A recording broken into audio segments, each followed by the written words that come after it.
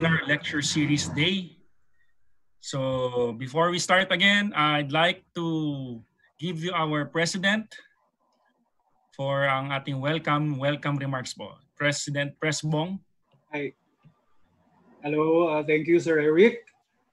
So again, hello everyone. Have a wonderful day. Okay. So on behalf of the Philippine Institute of Civil Engineers, National Board of Directors, I would like to welcome you all and take this opportunity to thank you for attending this third day session of the PICE webinar lecture series, which is focused on geotechnical engineering. So this is one of the fields or areas of specialization in civil engineering. This activity is a way to convey additional learnings to all of us, our members, while we are on community quarantine, and as a way of appreciation for your support to the PIC's initiatives of helping government and our people fight this COVID-19 pandemic that we are all experiencing right now. Also, we are talking about the new normal. And in PICE, we believe that online learning, such as this webinar, is one way of delivering the continuing professional development programs to our members. Maybe our future regional technical conferences and seminars until our government would again allow us to conduct mass gatherings. Thus, I would like to inform you that the 2020 National Media Convention in General Santos City this June is already canceled. Hopefully, we can already conduct our 46th annual national convention this year end if the situation would already permit. At this point, I would like to thank our resource speaker, Engineer ADRIAN A. MADRAZO, sir, our panelists, moderator, Dr. Mark Zarco, sir, our chair of the PICE Specialty Division for Geotechnical Engineering, and the National Board of Directors, the Interspecialty Group Committee chaired by Director Eric Sison, the Student Affairs Committee chaired by Director Uy. Soon, we will also have a webinar lectures for our student members. And also, I would like to thank our Secretariat for making this webinar lecture series possible. Lastly, for everyone, same with the past 2 days, I would like to reiterate my wishes to one and all. First, to be holy. Let us contemplate the power of prayer to the Almighty for the good of everyone and for a miraculous end of this pandemic. And second, to be healthy. Live a healthy lifestyle and to follow the protocols of government to stay safe. And lastly, to be happy. Yeah? To be happy. Happy with our families, our colleagues, with our lives, happy to be of service, and above all, happy with what we are doing day by day. And right now, happy to learn from this webinar session. Okay? So with that, again, thank you. Just sit and relax. Have a fruitful webinar. Sir Eric, please. Thank you, Presbong. So happy muna tayo habang nakikinig sa ating webinar lecture. Yeah. So before I introduce our moderator, EJ, please share yung house rules so we can go over again the house rules for today. There are some changes and I will just like to read again the house rules to you. So number one, of course, the audio as well as the video will be turned off for all of the participants so as they can focus on the presentation as well as the presentation. The speaker shall not be disturbed. All questions shall be sent through the Q&A button. Take note, yung questions nyo po ang i-entertain po na questions are those questions that are posted dun sa Q&A button. It's below your screen. Na magkatabi po yung chat tsaka Q&A. So please post all questions related to the topic dun sa Q&A button.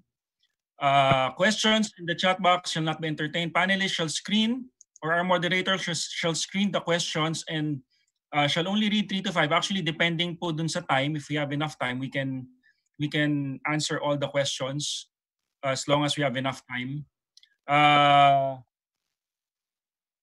Just note that also yung questions po, we encourage you to post your questions while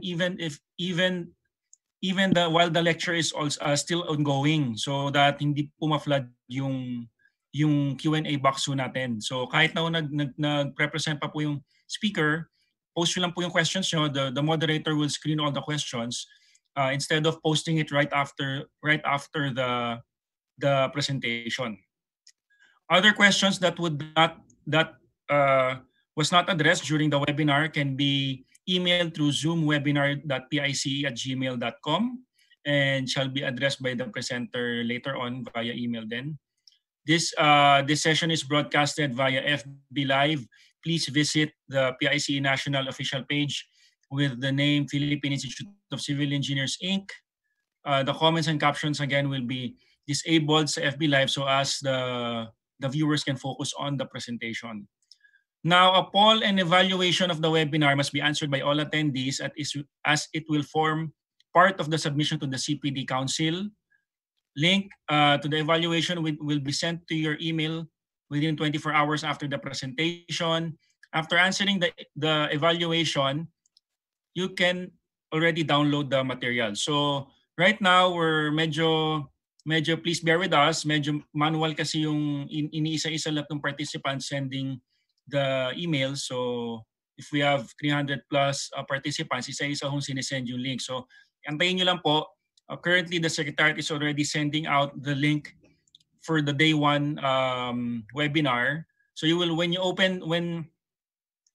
nakuha nyo yung link, pag nakuha nyo yung email, once you click the link, there will be a Google form for the evaluation of that particular webinar. Once you fill it up and once you submit it, tsaka po lalabas yung link or yung download link for you to get the materials during the presentation. So abangan nyo lang po, within the day, baka matapos na po yung for the day 1. Registered attendees shall be given the link. No certificate shall be given to those who weren't able to attend the lecture.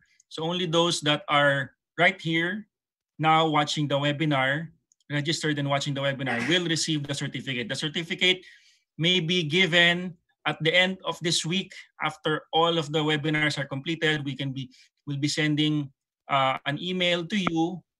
So probably we can send for one person who attended several of the webinars can get a single email with all the certificates of attendance. So antayin nyo lang din po yun. Probably baka next week na po yun. Lastly, if you haven't filled up the membership updating, the membership profile updating, please go to the link again there in the house rules so you can fill up the membership profile nyo po. Once you've done it already, hindi na po kailangan mag-register or mag-sign up ulit dyan. But again, you need to sign up in order for you to receive the link for the poll, for the materials, as well as for the certificate. Pero pag nagawa nyo na po ng isang beses yun, okay na po yun. Okay, so that's it for the house rules. By the way, I'd like to also welcome PRC Civil Engineering Board Chairperson, Ma'am Praxedes Bernardo. She's also with us today. Since day 1 po, kasama rin po natin siya dito. So let's please welcome. Hi, Eric. Good afternoon to everyone. Good afternoon po, ma'am. All right, so our moderator for today is none other than Dr. Mark Albert Zarco, professor in the Institute of Civil Engineering of UP Diliman, and he is also the chair of the Interspecialty Group Geotechnical Engineering Specialization. So, Sir Mark, kayo na po. Okay, good afternoon to everybody, and thank you very much for taking the time to attend this webinar this afternoon regarding geotechnical engineering and specifically the applications of geosynthetics to civil engineering. Our speaker for this afternoon, who I really thank for accepting our invitation, is a good friend of mine, which I've known for more than 13 years, engineer ADRIAN MADRAZO, who is currently with Maccaferri. Prior to joining Maccaferri in 2009, he was an engineer. He was a design engineer with Bauer Philippines. He has a master's from the National Taiwan University in civil engineering and majoring in geotechnical engineering. So I would like to invite Adrian to give his webinar this afternoon on the applications of geosynthetics to civil engineering. So I'd like to give the floor now to Adrian. Thank you, Dr. Sarko. Good afternoon to Sir Rene, Sir Eric. Good afternoon. So we have, I think, attendees also from other countries. Maayong adlaw sa mga Bisaya. Okay, and maayong naimbag nga aldaw sa mga Ilocano as well as sa Kabampangan naman po. Mayap agat panapon. Okay? So for today, I am tasked to discuss to you the applications of geosynthetics in civil engineering. Okay, allow me to share my slide.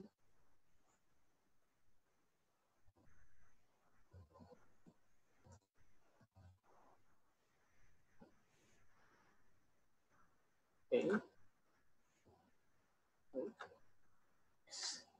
I hope everyone can see my slide. Is my audio okay? Dr. Zarko, okay lang po ba yung sound? Okay. Yes, it's okay. Okay, so salamat. Ayan. So the presentation is geosynthetic applications to civil engineering. This topic is very close to me because I've been teaching geosynthetics in geotechnical engineering for the past 5 years at the University of the East Manila. So part of this presentation also is a culmination of what I've learned so far in the past 10 years while working with a supplier of geosynthetic materials. Okay, for this afternoon's presentation, okay, I hope I'll not get you bored, but these are the 5 chapters of the presentation. We'll start with the introduction about our topic. Then the second chapter is devoted to the different types, basically major types of geosynthetics. Then as we go on, chapter 3 will be devoted to the functions. Okay? Kung ano po ba yung mga major functions na kung saan natin ginagamit yung mga geosynthetics natin. At the same time, the design considerations which are very important, lalo na marami po sa atin designers. So I'll give you some idea on what are the considerations that we need to consider when we use geosynthetics in our designs. So majority of the topic, the flow of the presentation will be about this chapter number 3. Then after that, I have listed some projects in the Philippines and some are in other countries that use geosynthetics. And last but not the least, we'll do a summary of our presentation so that everyone will be put all together. Okay. So let's start with chapter 1, which is about our introduction. So before we go further, I'd like to define first what do we mean by geosynthetics. Basically, geosynthetics are products made from polymers or plastics. Okay? And these are used together with soil or earth or rock. And we use this as an integral part or a component of our civil engineering project or structure. And in the world of geosynthetics, majority of them are made of polymers, okay, plastics. But there are also geosynthetics that are made from steel, as well as fiberglass, and some are made of natural materials, which are like coconut fibers. I think everyone is very familiar with natural materials such as coconut fibers and jute or palm fiber, for example. So, so any materials that you use together with soil or rock are actually called geosynthetics. And when it comes to the polymers that we use to manufacture geosynthetics, there are 6 major types of polymers that we can use. First off, what we call the vinyls, okay, which was invented in 1927. If you're familiar with PVC, it's similar. So we also use vinyls as a polymer for the manufacture of geosynthetics. We also have polystyrene, or the chemical name for foam. Okay, so ever since foam was created, they're also being used as part of the production of geosynthetics. We also have polyamide or nylon, okay? And nowadays, majority of the polymers that we use are made either from polyester, polyethylene, and polypropylene, which are what we call polyolefins. Okay, we need to know the polymer type of geosynthetics that we're using, because the polymers dictate the strength and durability of our materials. Again, since these are all made of plastics, it's better that we know what are their strengths and what are their weaknesses, particularly because the plastics are also made from different types. So in choosing the polymers, we need to consider 3 important factors. Number 1 is the creep resistance. It is the resistance of the polymer against sustained load. Then we also have to consider their insulation damage resistance, because we'll be using it in our construction sites. So we have to factor in the damages that might occur during our installation. And last but not the least is chemical, biological, and thermal degradation resistances. So these are all very important when we choose which type of polymer would suit for a certain application and for a specific project that we have. Nowadays, majority of users or designers would ask me, how long will geosynthetics last? And basically, since majority of geosynthetics are made of polymers, they are built to last. However, of course, like Superman, okay, similar to Superman, who was very powerful, there's always a kryptonite, okay, to any materials. And I have listed here some of the factors that affect the properties of our geosynthetics. Okay, let's discuss one by one. So first off, we have the UV, okay, ultraviolet. Okay, when I say UV, we know that it's sunlight. Okay, sunlight is an important cause of degradation of all organic materials, including the polymers from which our geosynthetics are manufactured from.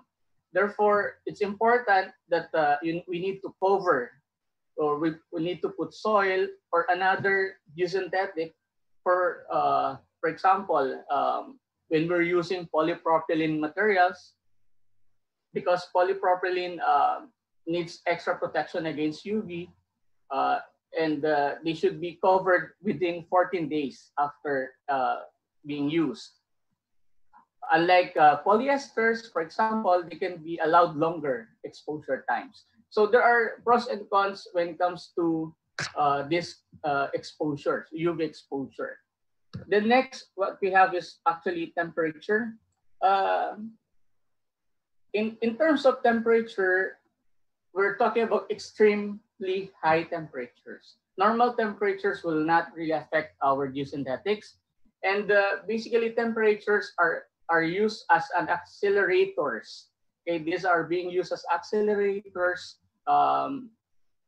when it comes to degradation mechanisms such as sunlight, oxidation, okay, hydrolysis, chemical reaction, radiation, biological degradation, and so on. So basically, if you'll be using your geosynthetics to an extreme environment, which when it comes to temperature, you need to make sure that the polymer that were used to manufacture the geosynthetics will be able to handle the environment. Okay. The next is what we call oxidation. Okay.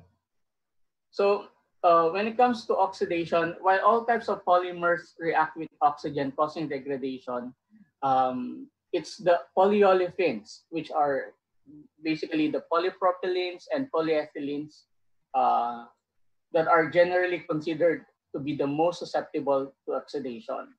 So in terms of oxidation, you also need high temperature to make it happen. So if there are cases wherein extreme environment with possible oxidation will occur, you need to double check the polymer type that you use for your geosynthetics. Next is the hydrolysis. Unlike polyolefins are good against hydrolysis. The ones that are not good against hydrolysis are the polyesters naman, okay, or the polyethylene terephthalate. So hydrolysis can cause degradation by internal or external fibers or yarn reactions. However, geosynthetics are manufactured using polyester resins and are particularly affected when we immerse polyesters to a very high pH. And when you say hydrolysis, we're dealing here with pH. So when you immerse it to a very high pH or very low pH, okay, so that they might be affected by hydrolysis. Then chemical degradation, okay, or chemical factors.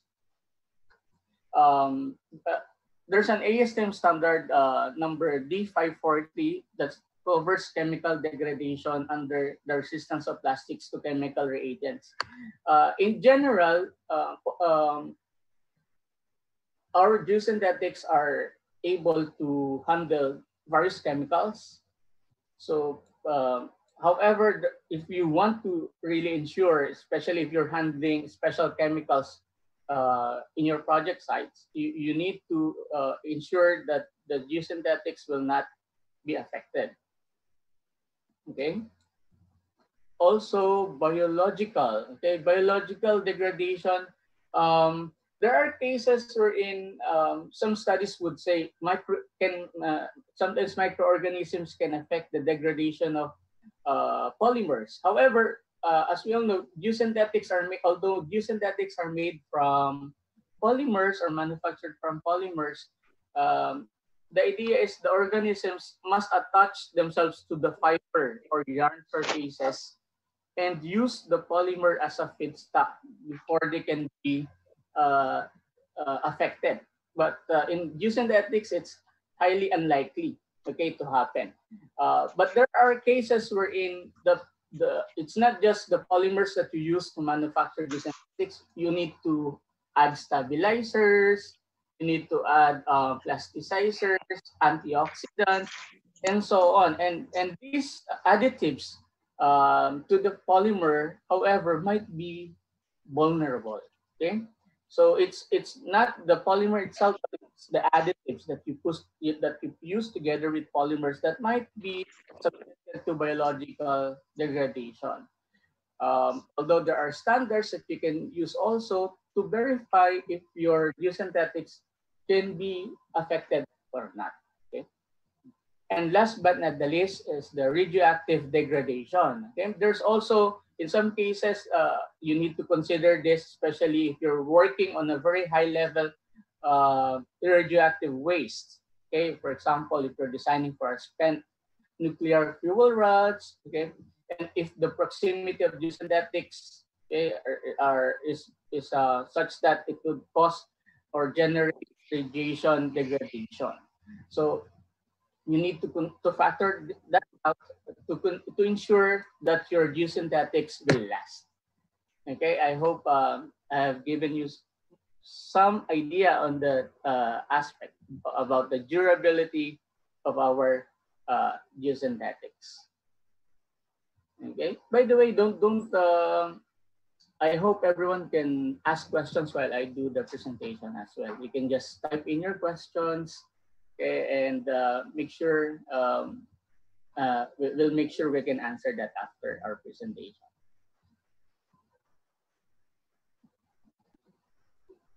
In addition to the lifespan of geosynthetics,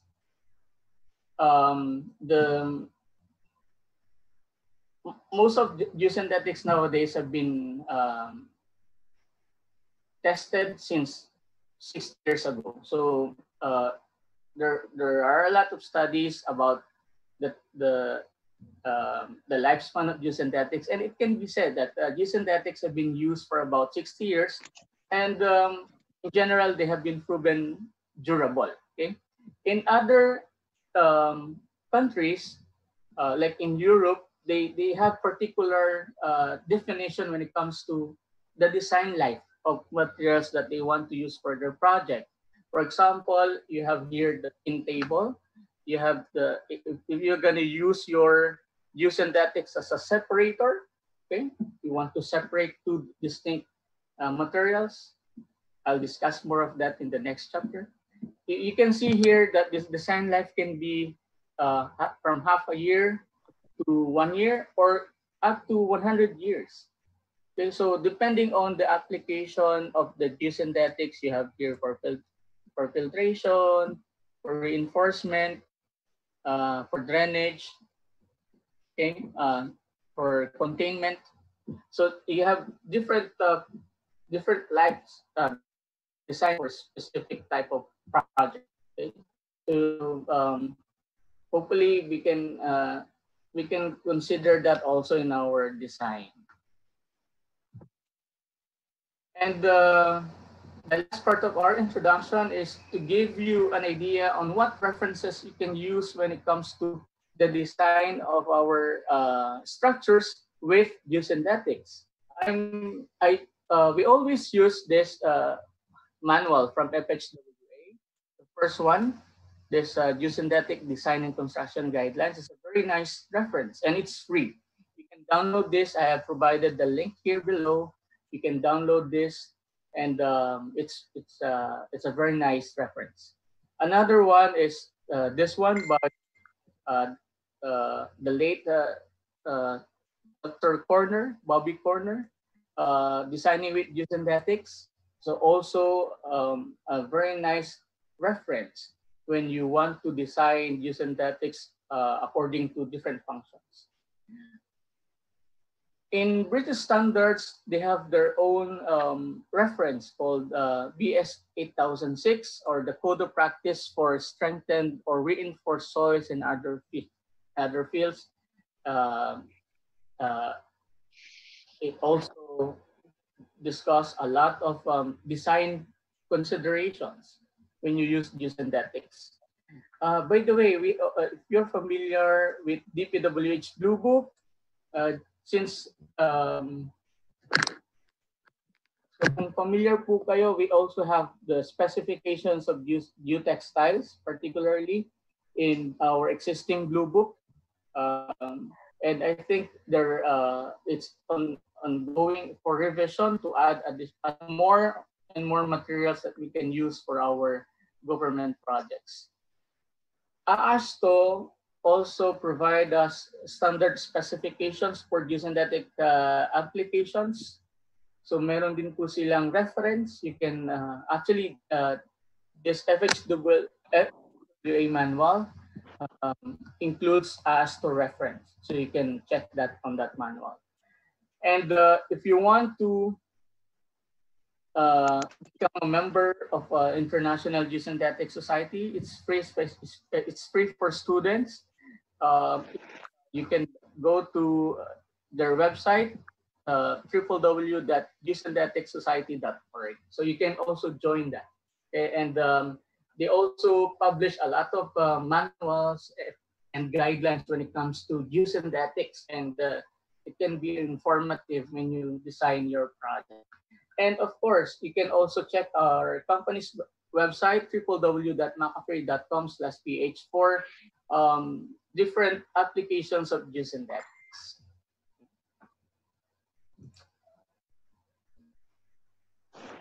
In general, we have here 4 reasons why do we need to use geosynthetics.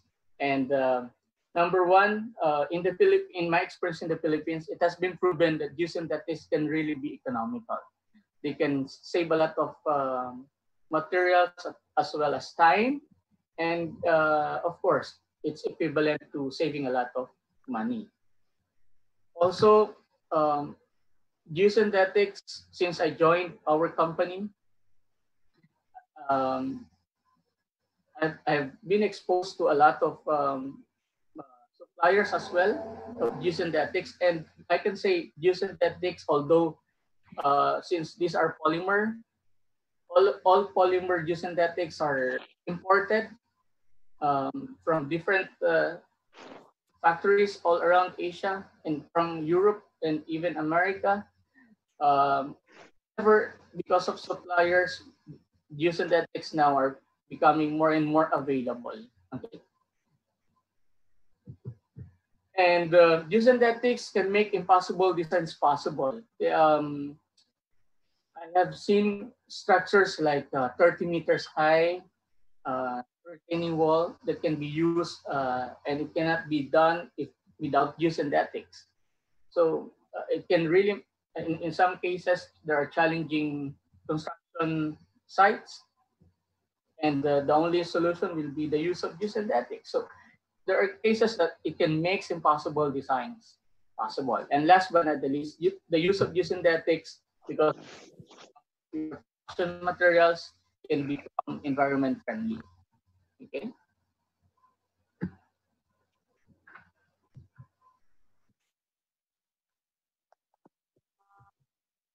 Okay. Now we go to our next chapter. We'll discuss the different types of geosynthetics.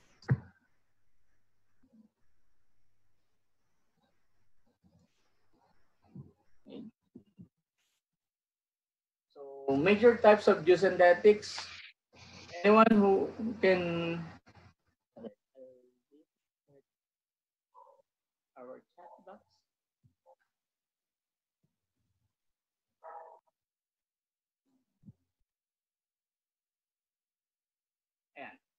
And major types of geosynthetics. Now we're on chapter 2. I hope everyone is okay. Can anyone guess how many types are there when it comes to the major types of geosynthetics? Can I see in the chat? So we'll just want to make it more interactive. Can you just type it down? And yung una pong makahula ng tamang sagot, I can give you a special prize. Okay, but I'll send it after our ECQ. Okay. Wow, meron na ang daming sagot. Okay, I can see a lot of answers. Well, to give you a clue, it's less than 10. Okay? But I think there's a winner already. Ayan, ang daming sagot. Wow.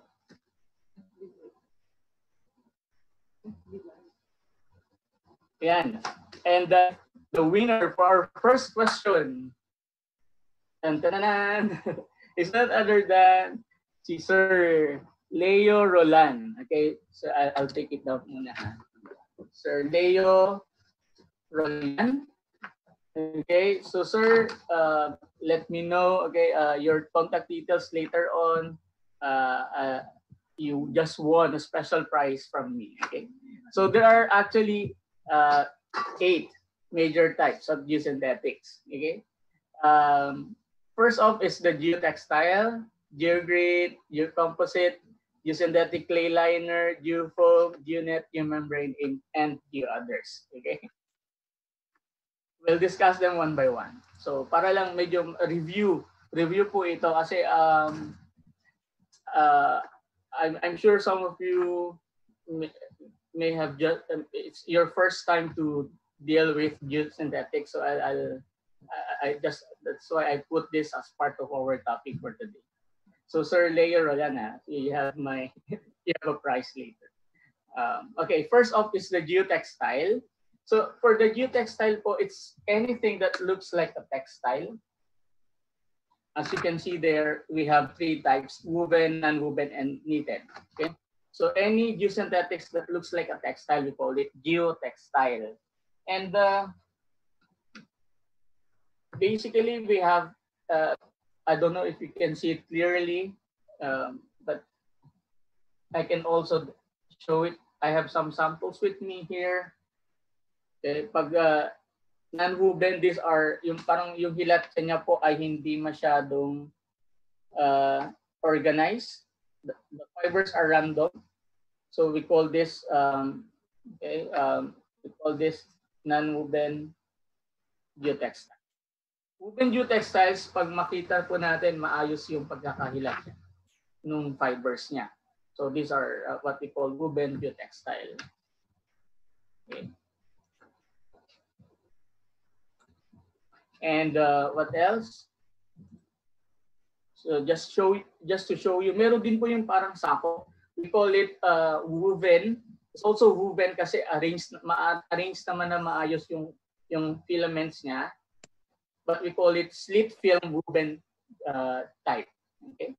And another type is what we call knitted. Okay. Knitted po para siyang may additional tahi.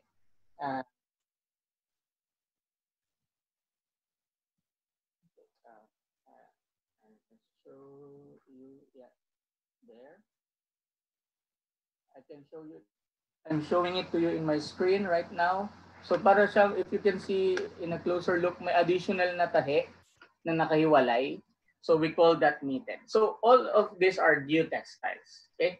Then next is geogrid. Okay. Geogrid is from the term itself, may grid siya, may mesh type. Okay. Mayroon it's commonly known for its apertures or openings, yung makikita niyo mga butas. Okay? Apertures and nodes. Ito naman yung nodes. Okay? Yung junctures ng mga tensile elements natin. Okay? So, also this, nodes. And based on how the nodes are formed, doon nanggaling yung mga types ng geogrid. That we have woven geogrid, extruded geogrids, banded geogrids, and knitted geogrids. Okay? And alam niyo po ba na when geogrid was invented, it's actually designed for reinforcement. Okay? I'll discuss more of that later when we come to chapter 3. But geogrid is primarily designed to reinforce our soil. Ayan. So this is how the woven geogrids look like.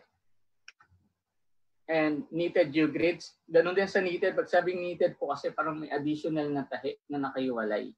So makikita nyo po yan. Then banded. Okay. Halatang halata para lang siyang furnace. Okay.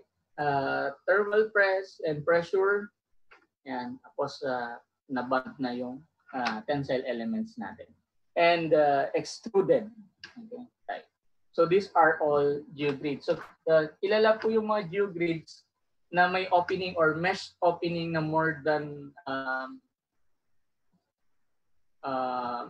say 1/4 of an inch. Okay? Hindi po dapat mas maliit doon. It's basically malalaki po yung opening, as you can see in my screen now. Although maliit lang yung screen ko, but yung video, but as you can see, medyo may kalakihan po when it comes to the opening size ng mga grids natin. And yan. Next po yung geocomposite. When say geocomposite, these are geosynthetics that is composed of 2 or more materials. Okay? For example, if you want to combine two different geotextiles, like woven geotextile and knitted geotextile together, you can form a geocomposite. Okay, so at least one of them is a geosynthetic, so we call it geocomposite. However, in the applications of geosynthetics, karamihan po ng geocomposite are being used for drainage. Okay, ginagamit po natin siya for drainage. So later on, I'll show you more examples. But again, pag sinabing geocomposite, it's a combination of one or more type of geosynthetics. Okay. Then we also have geosynthetic clay liner. When we say geosynthetic clay liner, these are manufactured material consisting of clay bonded to a layer or layers of geosynthetic materials. So meron ka pong, normally meron kang 2 layers of geotextile, tapos sa gitna parang may palaman tayo, or we put in between the geotextile a clay material, and we use it for specific function. Okay, and I'll discuss it later ito para saan yan, yung clay mineral na yan. But anyone who knows para saan yung clay mineral na yon? Meron bang magpo-comment? You have another special prize from me. Yan.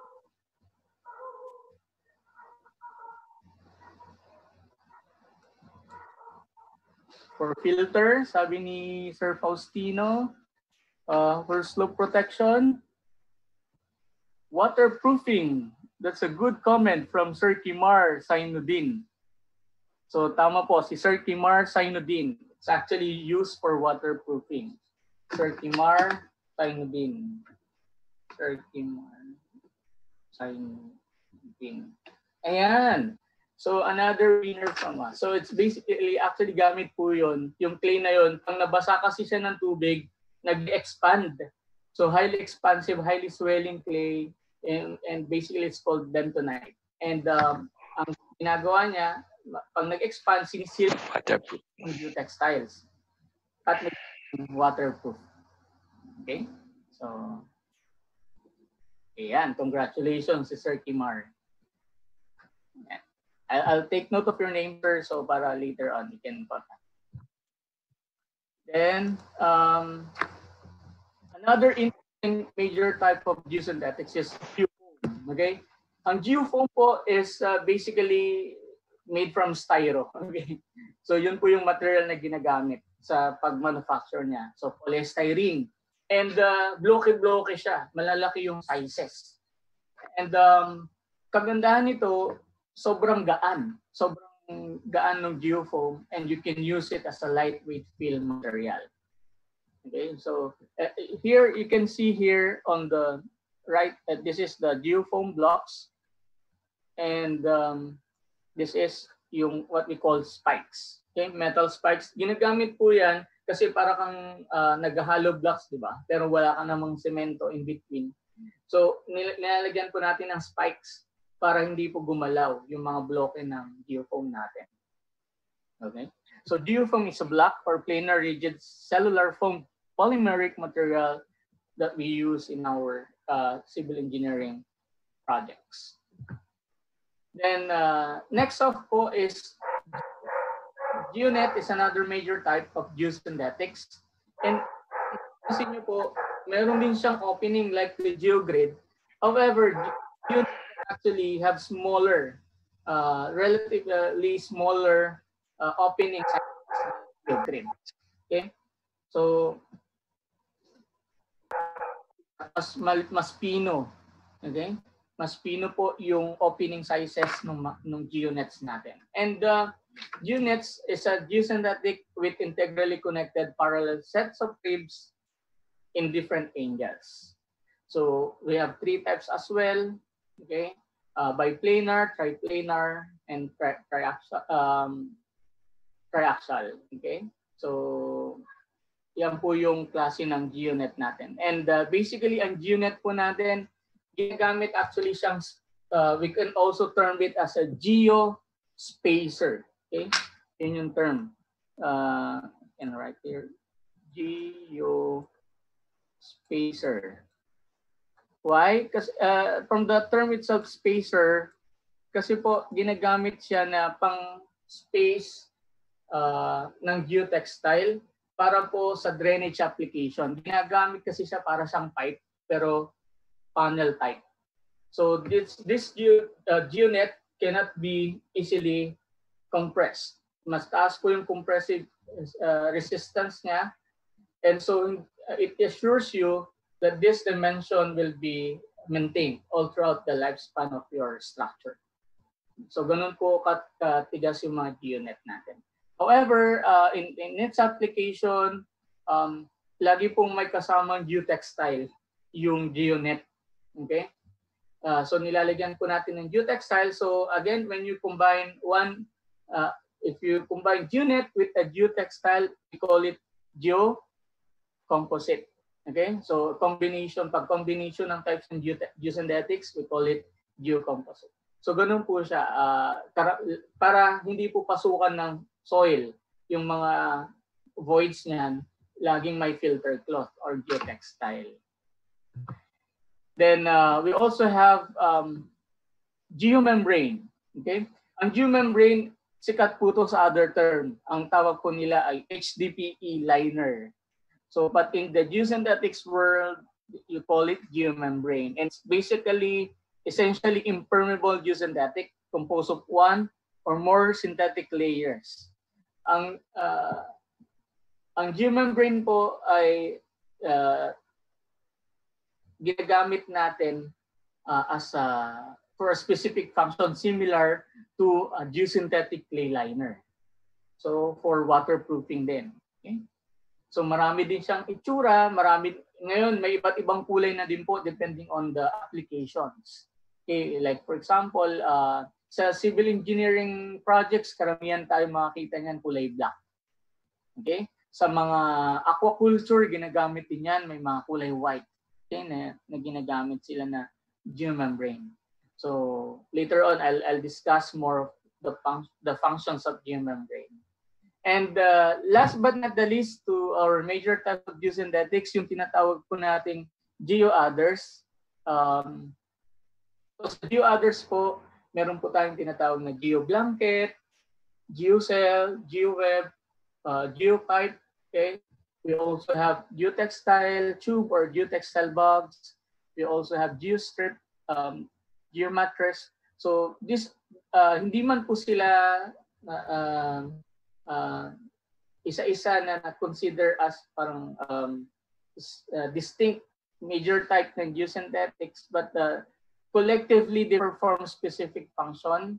Okay, meron po silang kanya-kanyang gamit when it comes to their form. Okay?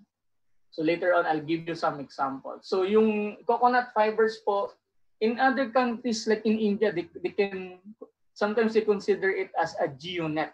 But in many references that I've been using, they call it geoblanket. Okay, yung if you're familiar po dun sa coconut natin, so we call it geoblanket. Okay? So yan. So pag for example, yung geotextile, ginawa mo na siyang parang sako, it will become a geoother, or we call it geotextile bag. Yung kung ito po makikita nyo sa lower screen natin, yung malaking bag na to. This is, ang diameter po niyan or yung lapad niyan from 2 meters to up to 5 meters. We call it geotextile tube. And it has been used nowadays sa mga coastal projects po ng DPWH. So yan. So made of geotextile din po yan, pero they perform specific function. So we're done with our major types of geosynthetics. Now we go to the core of our presentation, yung mga functions and design considerations. And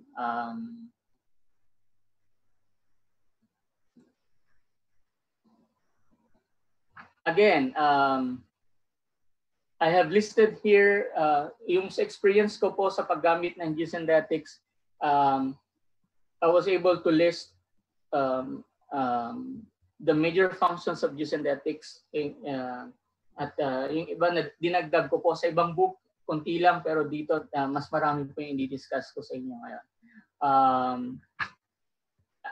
Papahulaan ko din po ulit, sino po dito yung makakapagsabi ng mga posibleng functions? Actually, nabanggit ko na po kanina yung iba.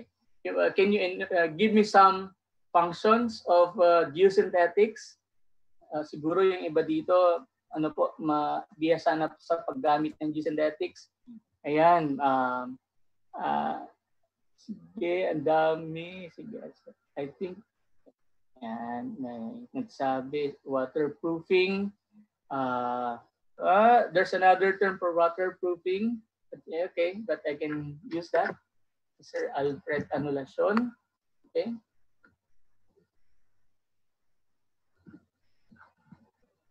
Replacement for retaining wall. What do you mean, sir? Replacement of retaining wall. What else? As water. What's this? Drainage, reinforcement. Yun. Soil reinforcement. Si Sir John Renan Kapua. John Renan Kapua. Yes.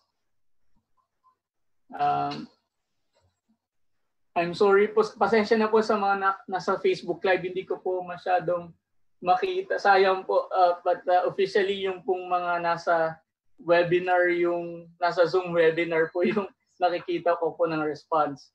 But anyway, yan po, don't worry, we'll cater to your questions later on. Soil stabilization, soil reinforcement. Grabe, mga bihasa na po pala dito yung mga audience natin sa mga functions ng geosynthetics. Drainage by Sir Rufino Dangat. Si Sir Rufino Dangat. Yan. I hope may time pa naman tayo po. So don't worry. Soil stability, slope protection.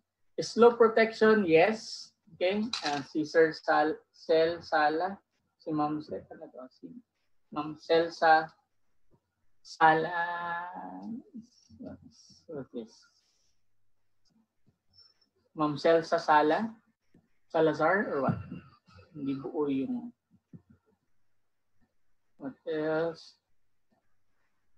To prevent contamination. Yes. Tama po. To prevent contamination. Filtration, as per Sir Frederick Librero.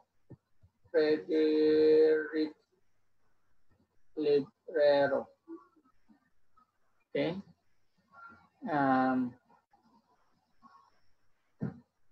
At else, insulation caution, Sir Luisito Carlos. Yan.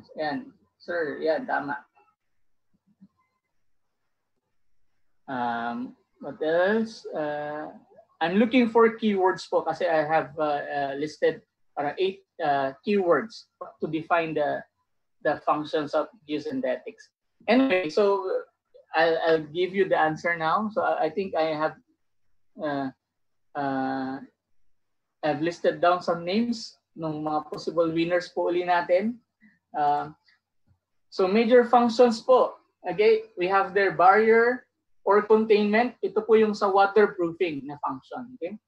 Then next, yung filtration, drainage, erosion control. Erosion control is the simpler term for slope protection. Okay? Then protection, do not be confused with slope protection. Protection is another term. I'll define it later on. Okay? Reinforcement, of course, separation, the basic function, separation, and last but not the least po, soil replacement. Okay, o may nag-comment kanina, may yung sa retaining wall, may parang may nabanggit kanina. Okay, so isa-isahin po natin i-define yung function na to. When say barrier po, the geosynthetics acts as a relatively impermeable layer to liquids and or gases. So as you can see here, the red indicates fluid, which means liquid or gases. And you have here the blue line, solid line, to represent unabated, okay, layer, impermeable layer. So this is a geosynthetic material. So ang ginagawa niya po, hindi niya hinahayaan na lumusot. Hindi lumulusot dito yung liquids or gases. So kinu-contain niya lang. That's why we call it barrier. And what geosynthetics can be used for this function? The top 3 geosynthetics that you can use for this specific function, barrier, is these are geomembranes, geosynthetic clay liners, and geotextiles. Take note, geotextiles, may opening po yun, so kailangan may ilagay ka na something. Normally, they spray it with foam para maging impermeable. So it should be impregnated with a certain material to make it qualify as a candidate for a barrier application. Okay? Now we go to the design considerations. Ano po ba yung kailangan natin isaalang when it comes to the use of this function? Okay? So for barrier, number 1 po yung performance. Okay? You need to consider the performance of your geosynthetic materials. When we talk about performance, it discusses about the kung primary or secondary lining ba siya, or secondary or primary layer sa ating structure. Kung ito po ba ay kailangan po ba natin lagyan ng additional support like drainage, how yung leak, kailangan po bang i-double check against leakage, or how what are the consideration when it comes to leakage, and kung temporary or permanent po ba yung paggagamitan nung material natin. So that's what we call performance. Okay? So when it comes to durability naman, this is about yung na-discuss po natin, yung that directly dictates yung lifespan ng polymer or ng geosynthetic materials natin. Like kung gagamitin mo ba yung material for fuel containment or other waste containment applications, kung extreme ba yung temperature, and also yung exposure sa UV ng materials natin. So those are the ones that you need to factor in when you talk about yung sa durability ng geosynthetics, and that's one of the major considerations when it comes to the design. Okay? Then third on the list is yung in-service and installation conditions. Okay? Pag sinabi po natin in-service, kung pag ginamit siya, ano yung saan siya may expose? Okay? May expose ba siya sa iba't ibang klase ng weather, like may malamig ba na environment for 1 month, or mas tagal yung malamig na environment versus mainit na environment. So temperature variations also very, very significant when it comes to in-service conditions. About yung paiba-iba po ba yung water level na paglalagyan. For example, we're talking about barrier po, yung containment. For example, sa isang containment ng tubig, okay? Like parang fish pond, okay? Pero ginagamit natin, for example, sa mga dam projects, hydropower projects to contain yung water. So napaka-importante po malaman natin kung may epekto ba yung pag-iba-iba ng fluctuation ng water level dun sa reservoir natin that could affect the polymer performance during installation and during its life service. And meron bang matatrap na gas sa ilalim? Kasi there are applications, I'm not sure kung na-experience nyo po. Sa ibang projects po, may tinatawag silang whaling. Whaling is the floating of geomembrane. pag umangat po yung geomembrane, sometimes because of leakage ng water, underground water, pag hindi mo na-address yung underground water or even gas. Okay?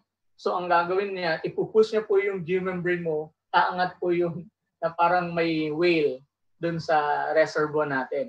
Okay? So nangyari na po yun. So we need to check that because that's part of the design and we need to avoid that. Kailangan walang matrap na gas sa ilalim ng material natin to ensure its design will be satisfied. Okay. What else? There are cases that like some specific applications na if you're designing for very big waste containment facility, you may need to request a peer review just to double check, okay, to double check your design kasi we need to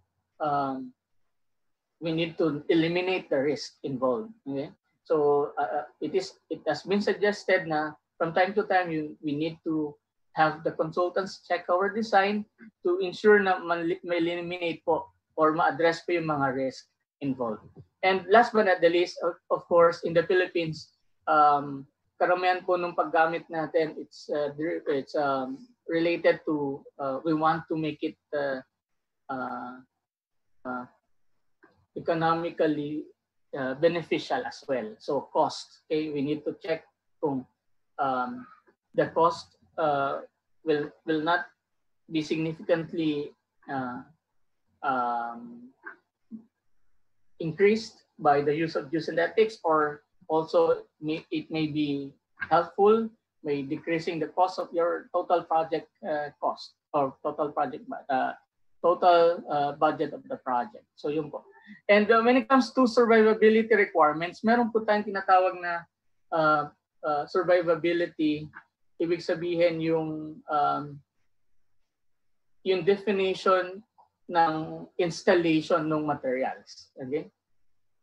It needs to survive a level of site condition. For example, we say low survivability requirement.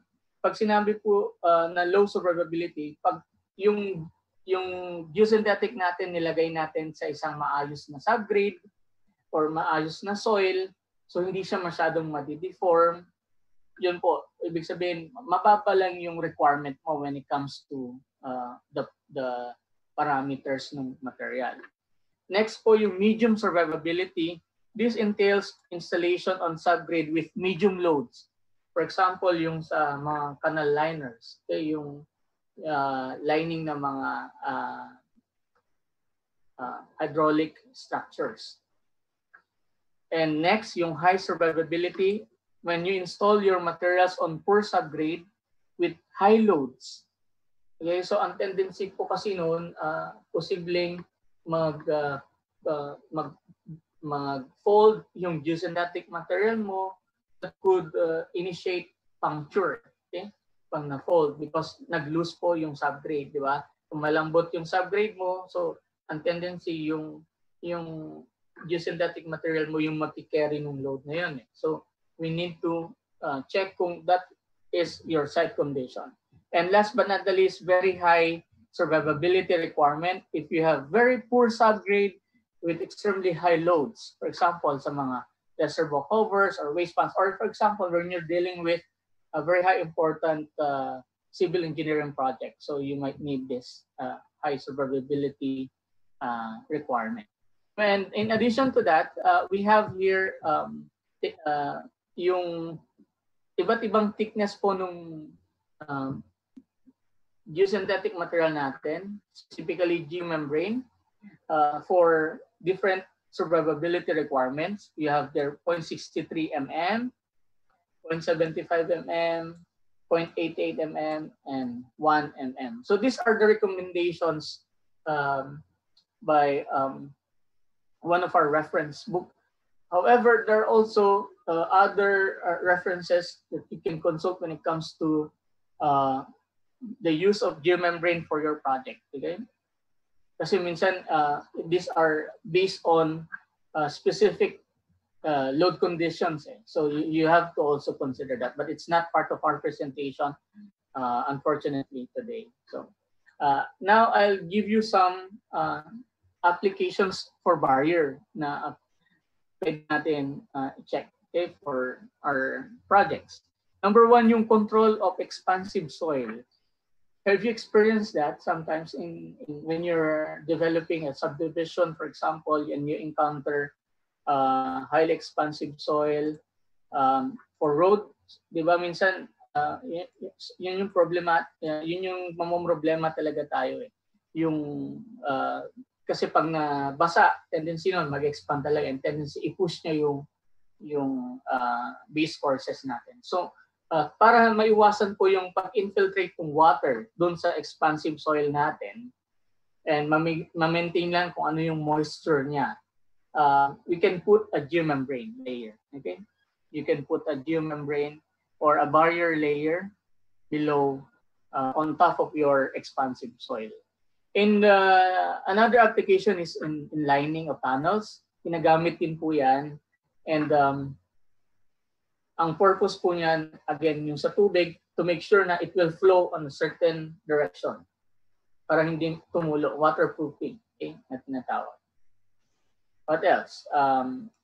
For water conveyance, ito nga po yung sinasabi ko kanina, yung if you want to develop wakeboarding park, okay? Sa Kamsur, ganun po ang ginawa nila. Nagukay lang sila sa bukid, tapos nilagyan nila ng lining ng niliningan nila ng geomembrane. Then that's it. That's their water park or wakeboarding park na. So you can use it to ensure na ma-contain mo po yung tubig. And for example, also sa mga land development projects like Lakeshore in Pampanga and Nuvali. Nuvali is also one of the nearest example in Metro Manila when merong artificial lake. And yung Nuvali po is actually lined. Yung Nuvali Lake is actually lined with a geomembrane. Kaya hindi siya nauubusan basta-basta ng tubig. Okay? And underground fuel tanks. Okay? Yan, para make sure mo pag may spillage man, ma-contain lang yung spillage. So, what else? Applications of barrier can be for retaining walls. On top, on the uppermost portion ng retaining wall, you can put a geomembrane to minimize yung infiltration ng water that could generate excess for water pressure to your wall.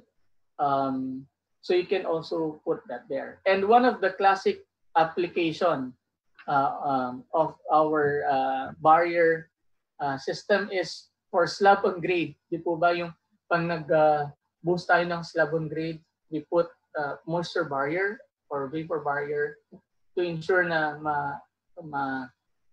ma-cure natin ng maayos yung concrete natin. And that's actually a barrier function. Okay?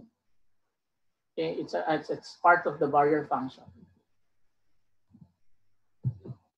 And to give you an idea, in the Philippines and in Ecological Solid Waste Management Act of 2000, ano po yung sa operation of sanitary landfills, sinabi po doon, ang required po doon at least 1.5 millimeters ng HDPE liner yung dapat gamitin para po sa landfill, sa pag-design po ng engineered sanitary landfill natin. Okay?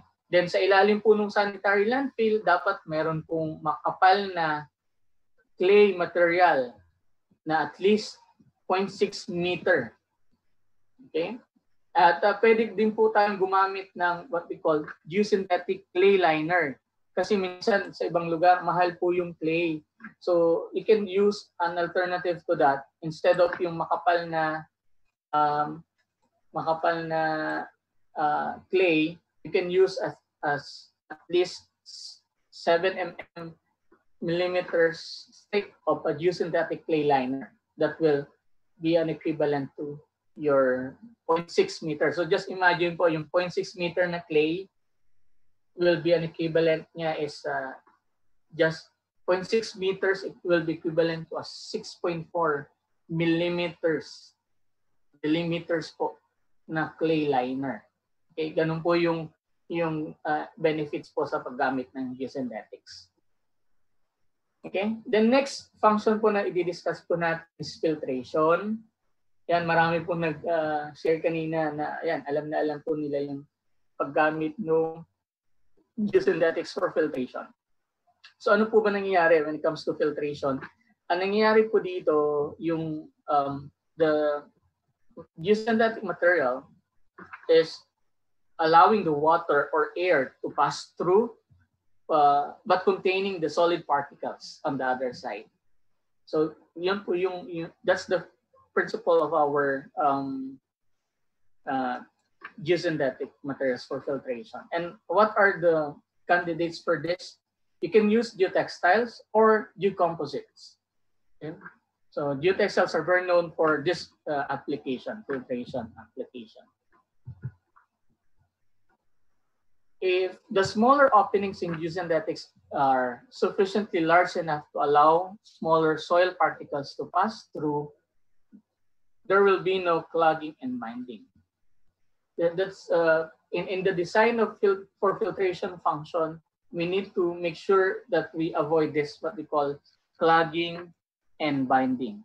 So as we all know, all geotextiles are permeable. They have opening sizes, and we need to make sure that the openings will not clog or be blinded, okay, by the soil particles.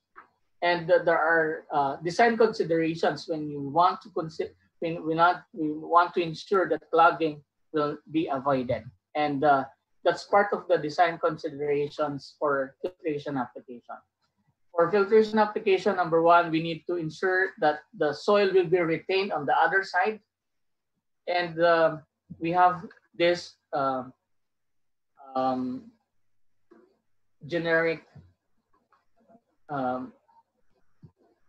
equation for the opening size, effective opening size of the geotextile or a geosynthetic material, O95, or apparent opening size, AOS, should be less than or equal to half up to 3 times the D85.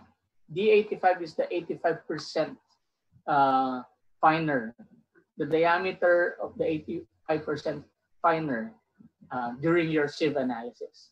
Okay, so there's a lot of criteria that you can use, and this is one of them. Also, you need, when you're designing for filtration, you need to double check the permeability as well as permittivity na tinatawag.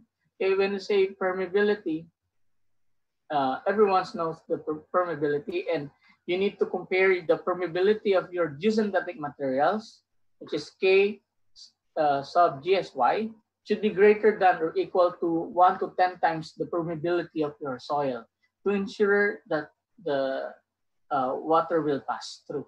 Okay, and since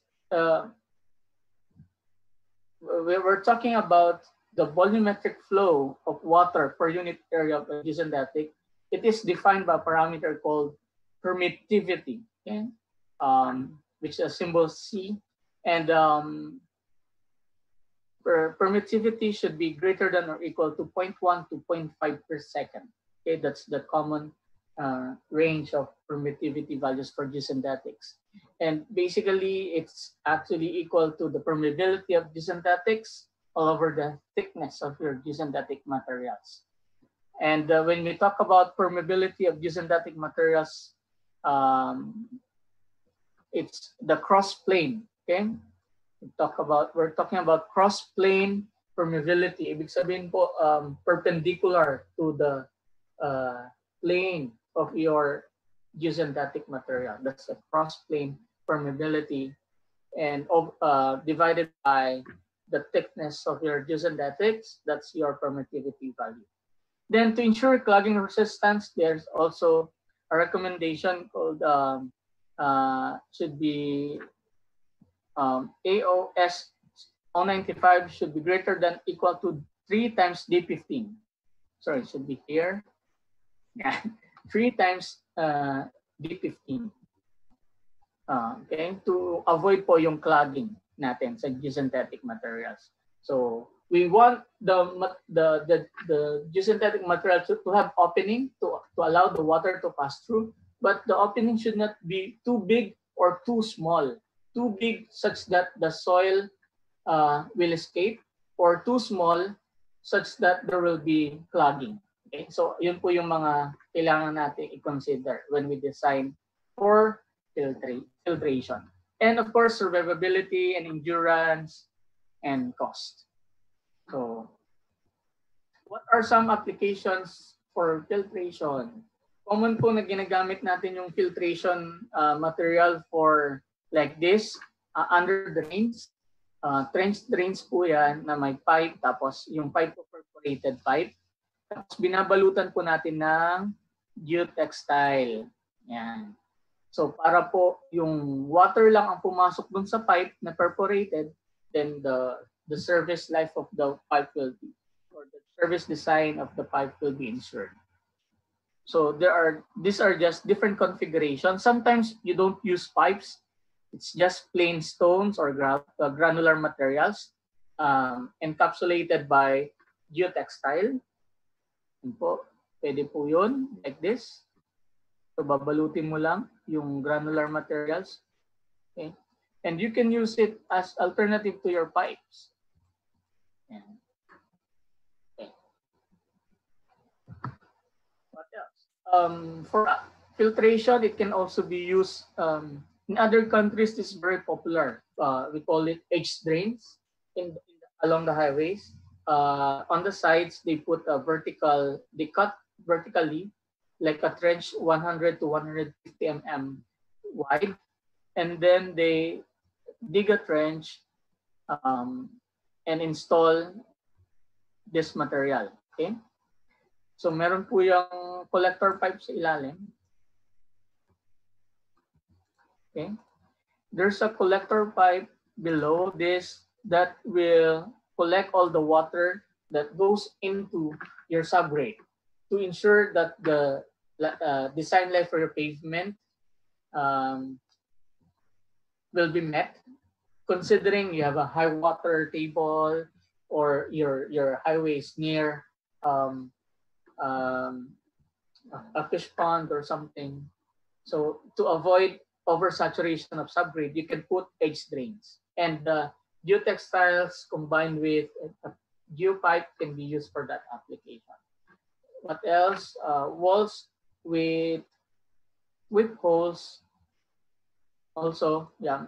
So normally you can put geosynthetics at the back of your wall, and basically that's to separate the sand layer to your soil, okay, or clayey layer, to ensure that the sand will act as a drain, okay, water drain behind your retaining wall. Okay, so that's it for filtration. Next function is for drainage. Drainage acts as a drain to carry fluid flows horizontally or vertically through less permeable soils. So when it talks about drainage, yung geosynthetic po mismo yung magiging drain. It will carry the water along its plane. Okay, so unlike filtration, the flow of water is perpendicular to its plane. In drainage, the flow of water is parallel to its plane. So what geosynthetics can be used? You can use geocomposite, geonet, and for geotextile, and of course geotextile can also be used, thick geotextile. What are the design considerations for drainage applications? Of course, since it's a drainage, you need to also allow water to pass into the core of a material. You have to have a filter material first. And for that, you need filtration criteria that we have discussed earlier. And here, what we're talking about is another property of a geosynthetic material called transmissivity. Okay, transmissivity is the flow of water within the plane of the geosynthetic materials. So you need to consider the transmissivity of your geosynthetics, as well as the flow capacity, because we're talking about the volume of water that goes into your geosynthetic materials. Considering, of course, the flow capacity might be reduced under compression, under loads, if you're dealing with a horizontal drainage application, or of course, there are also effects of creep or the prolonged load to your geosynthetics. The capacity or the dimension of geosynthetics might be reduced over time. So those are the considerations that you need to put in mind. So transmissivity, again, is defined as the permeability, geosynthetics, the permeability of in-plane permeability of your geosynthetics times the thickness of your geosynthetic materials. So that's the definition of transmissivity. It is the parameter that you need to double check when you're designing for this function, for drainage function.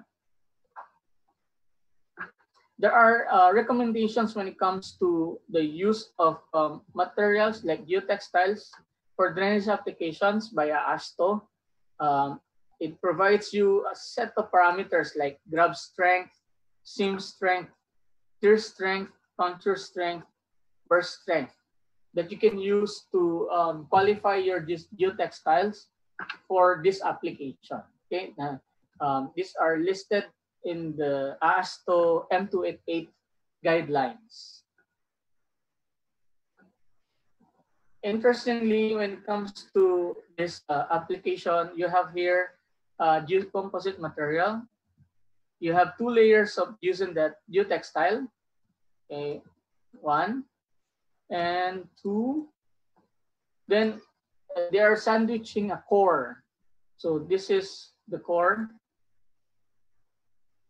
So the core maintains the capacity designed for your geocomposite. For example, if your geocomposite is designed for 10 liters per meter width of material, so the drainage core can be varied. The thickness of the drainage core can be varied to allow increase or decrease of the volume of water that can be accommodated. Okay, and by the way, GeoNet is very famous for this as a replacement. You can use GeoNet. Okay, you can use GeoNet as alternative to the drainage core because then the GeoNet is very stiff. Hindi po siya basta-basta nako-compress. So you maintain the design thickness and the design volume for your geocomposite material. At the end of your geocomposite material, you have a geopipe. Okay, you connect the geopipe because the geopipe will collect the water that comes from your geocomposite. Okay, so this is an example on how you combine a geocomposite drainage material to your geopipe. Okay. The next, this is a specific type of geocomposite called prefabricated vertical drain. It's being used for soil consolidation applications. It's actually composed of a geotextile jacket, and inside is a drainage core. The drainage core again is a spacer that maintains the thickness or the width of your PVD, in short. And what does PVDs do? It's very important, specifically for soil consolidation or the process of extracting extra water from your soil. Okay, it can use to expedite the settlement. It can reduce time for your consolidation process, and basically it can limit or avoid the post-construction settlements. So I have here another diagram on how the PVDs play their role. On the left side, you have there without the PVDs. As you can see, when you're dealing with soil consolidation, the idea is to extract the water from your clay material.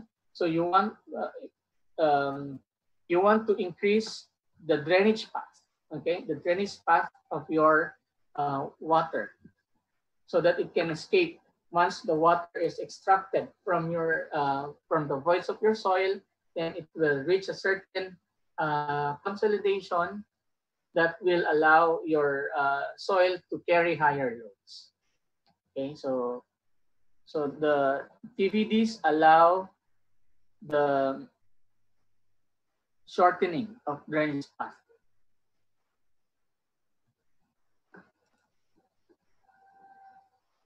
Additional applications for drainage, you have here, you can put it as a behind the chimney drain, or for your embankment or earth dam. Okay. Also for at the base of your embankment, if you're dealing with saturated compressible fine-grained foundation soil, where the groundwater is very high and could change from time to time. So you want to address that by putting a layer below your embankment, okay? Layer, a drainage layer. You can use a drainage geocomposite to address that. You can also use drainage geocomposite behind your reinforced soil walls, okay? And you can see here, there's a pipe that's connect your geocomposite drain to your geocomposite. And of course, in tunneling applications as well, you can use geocomposite drain materials. Erosion control. Next is erosion control. When say erosion control, this is used basically, as commented kanina, yung slope protection. The Geosynthetics Act to reduce soil erosion caused by rainfall impact, surface water runoff, and effects of water flows. And what geosynthetics can be used? You can use geoblankets, geotextiles, and geocomposites for this application. Actually, there are a lot of erosion control applications. Like if you can use it beneath rock armor, or say below your rock armor, so that your soil will not be washed away when you're dealing with a revetment protection. Again, you have to have a filtration criteria and the impact strength. Impact strength is that such that your geotextile will not be easily affected by the dropping of your boulders. Okay? And of course, you have to check the economy of your design. And when it comes to the use of erosion control geotextiles, AASTO provides also guidance on that. They give you range of properties, grab strength, tear strength, puncture strength, burst strength, and so on when it comes to the selection of geotextiles that you can use.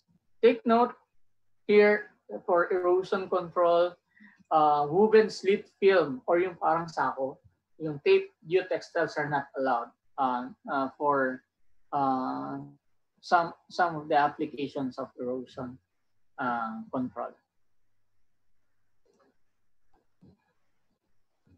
Okay, for additional applications for erosion control sa beneath rock armor, you can see here for below cover stone of ditch, scar protection of abutments, else below riprap or revet mattress can also be used. Okay. And in addition to use of geotextiles for below rock armor, you can use also the geotextiles for silt fence applications. It's also used to control erosion. What's silt fence? It's basically just a fence, and you put instead of hollow blocks or something, you use geotextile or the fabric as your fencing material. Okay. Here, the important considerations should be the geometry of your slope, which is the length of your slope, where will you put your geosynthetics, the angle of the slope, retention criteria, the volume of water or the sediments that needs to be contained, the spacing of your post and the height of your post. Of course, it should the geosynthetic should have enough strength that can withstand the impact of your sediments and your runoff. So for a typical section of silt fence, you have here on your on the right part of your of the slide the typical details, and you have here also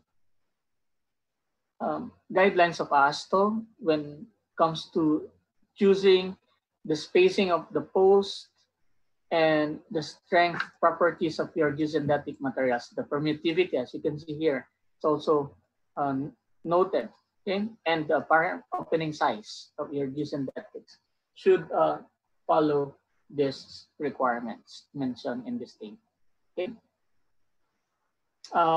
Also, for erosion control, one of the common applications will be for surface protection, wherein the geosynthetic itself is the one you use to blanket your soil. And for that application, you need to also consider the geometry of your slope and the soil properties involved. Global stability check. What do you mean by global stability check? Basically, it's the slope stability check that you perform to verify if indeed the slope is stable against mass wasting or the mass movement. Because here, when we're talking about surface protection, we're only talking about erosion. So we don't want that the slope is also unstable globally. So that's what I mean. So when there are checks that you perform, like here you model the slope in software, then you check the global stability, and it should have a safety factor of greater than or equal to 1.5 at least for static conditions, or at least 1.1 for seismic conditions. And not just that, you need to check if the material will be able to handle hydraulic parameters or stresses like shear stress and velocity on the surface. Okay, so in order to do that, you can use this diagram. This is a simple diagram to determine the susceptibility of your soil against erosion. Okay, specifically if you're dealing with slopes that are adjacent to a body of water, like this one, you can see here sand. Sand can be eroded with, for example, sand with 1 millimeter diameter can be easily eroded if you have here a flow velocity greater than maybe 20 centimeters per second. That's what it means by this graph. And it can maintain in its place if the velocity is only less than 10. Okay.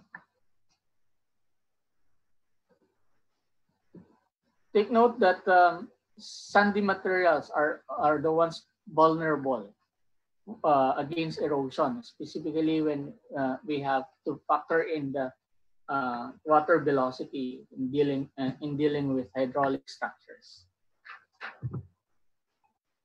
And this is a very important graph when it comes to the use of materials, erosion control materials. Some materials can be categorized based on their design velocity.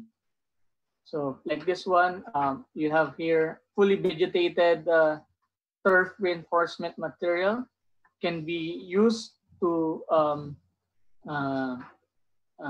can be stable for velocities up to 5 to 6 meters per second. For non-vegetated materials can be up from 2.5 to 6 meters per second. Okay, right. And last but not least, by the way, we have also, I'd like to promote our our coconut products, the Made in the Philippines product developed by Dr. Arboleda. it's so-called coconut. It's also a geoblanket. It's very famous in DPW's projects. However, it has also its limitations. However, you can design it accordingly. It's very cheap, and you can support our local industry. Okay. So coconut being used for erosion control. Then another function. I hope you're okay. I hope everyone's okay. And another function is the protection. The geosynthetics acts as a cushion layer to protect puncture of underlying geosynthetics, okay, by reducing the point contact stresses in between the geosynthetic materials. So what are the candidates for this? You can use geotextiles, thick geotextiles, and geocomposites. So design considerations, you need to consider the impact strength such that it will not be affected by dropping large boulders onto your geosynthetic materials. Of course, the strength of the materials is relative to its thickness and the density. So you need to double check on that. The type of geosynthetics play a role as well. And the loads that you need to consider, maybe to minimize the cost, you may want to limit the drop height of the boulders on top of your geosynthetic materials. Okay. Otherwise, you will need a very thick one, and of course the cost. So this is an example application wherein a protection geotextile on top of a geotextile tube is placed so that the geotextile tube will not be punctured easily. Okay. Then another interesting function for this material for geosynthetic is reinforcement. Okay? In reinforcement, hindi lang po sa concrete yung reinforcement. We can also reinforce our soil by using geosynthetics. And in the olden days, only steel are used for reinforcement of soils. But nowadays, with the advent of the polymer products, which are more durable, geosynthetics have been used. And it acts as reinforcements within a soil mass to produce a composite that has improved strength and deformation properties. What are the major candidates for this function? You have here the geogrids, geotextiles, and the geocomposites. In the use of in this function, reinforcement for unpaved and paved roads, it's very important that you consider the long-term tensile strength of the material. Long-term strength means you factor in the creep, installation damage, as well as chemical and biological degradation of your materials. And how do you do that? You compute the long-term strength by dividing your ultimate tensile strength of your geosynthetic materials by all of these reduction factors. Okay, and these reduction factors are available from the manufacturers of the geosynthetics.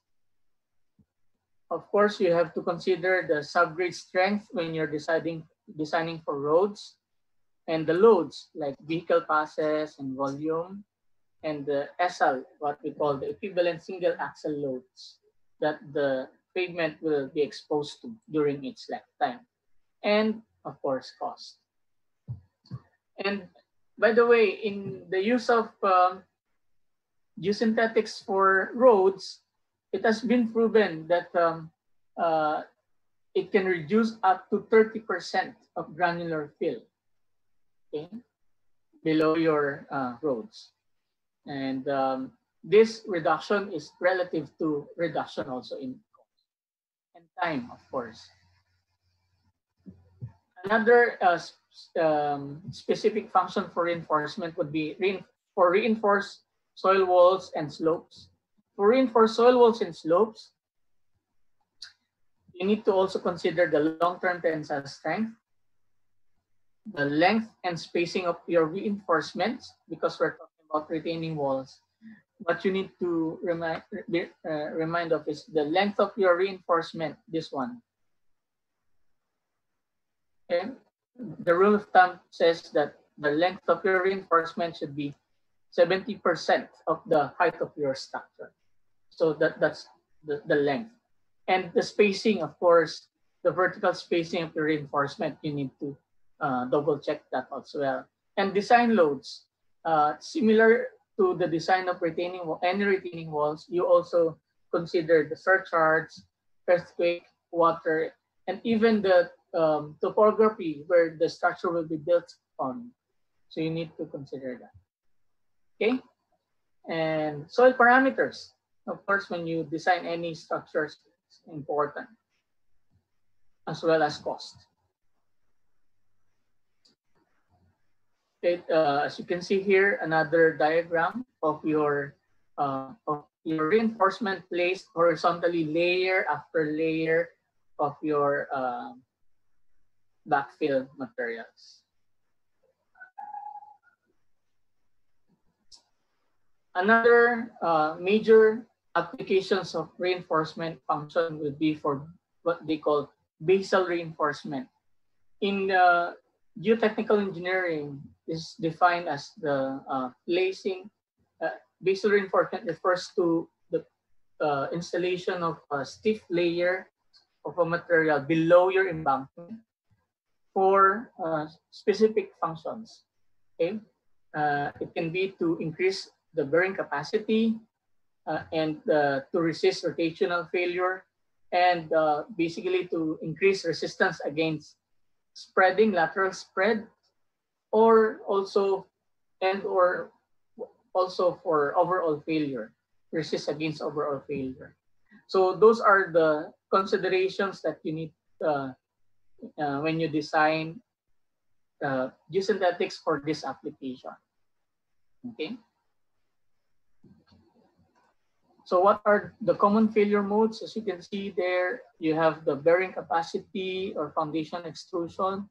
When you're dealing with soft clay foundation, okay, you put a reinforcement on top of your soft soil.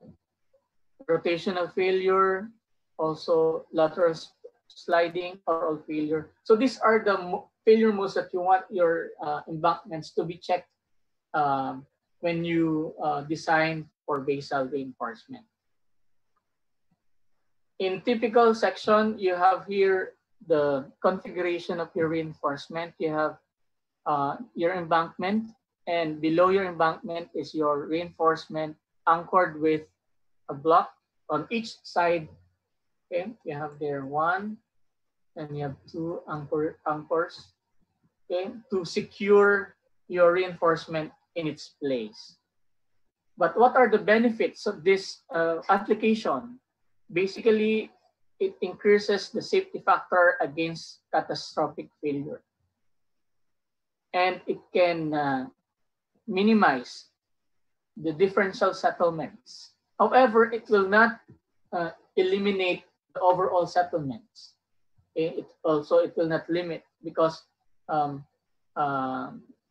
in reality, if it's a very soft soil, it will just it will need additional improvement from other methods to make sure that the settlement will be addressed. But here you can control partially the differential settlement, and you can increase the safety factor against catastrophic failure. In other cases, they use columns, okay, like stone columns or piles, to address the settlements. And in that aspect, it can allow also speedy construction of your embankment to its desired heights, and it can control post-construction settlements. So your geosynthetic reinforcement materials can be placed on top of those columns. There. Then second to the last function is the separation. Geosynthetics can be used for separation. Basically, the idea is to separate two distinct types of materials. And you can use geotextiles, geocomposites, and geofoam for this application. For considerations, you have the burst strength na tinatawag. You want your geotextile to resist any burst pressure coming from your the soil underneath it. You have to also consider the puncture strength of any rough materials below your geosynthetic materials. You also have to consider the tensile strength, okay, of your geosynthetic materials. So it's placed horizontally. You have here the granular materials positioned and interlocked with your horizontally placed geosynthetic materials. And this, as you create the pressure on top of these aggregates, it pushes laterally your geosynthetic materials and creates a tensile force. So that tension should be able to be resisted by your geosynthetics. And last but not the least, the impact strength.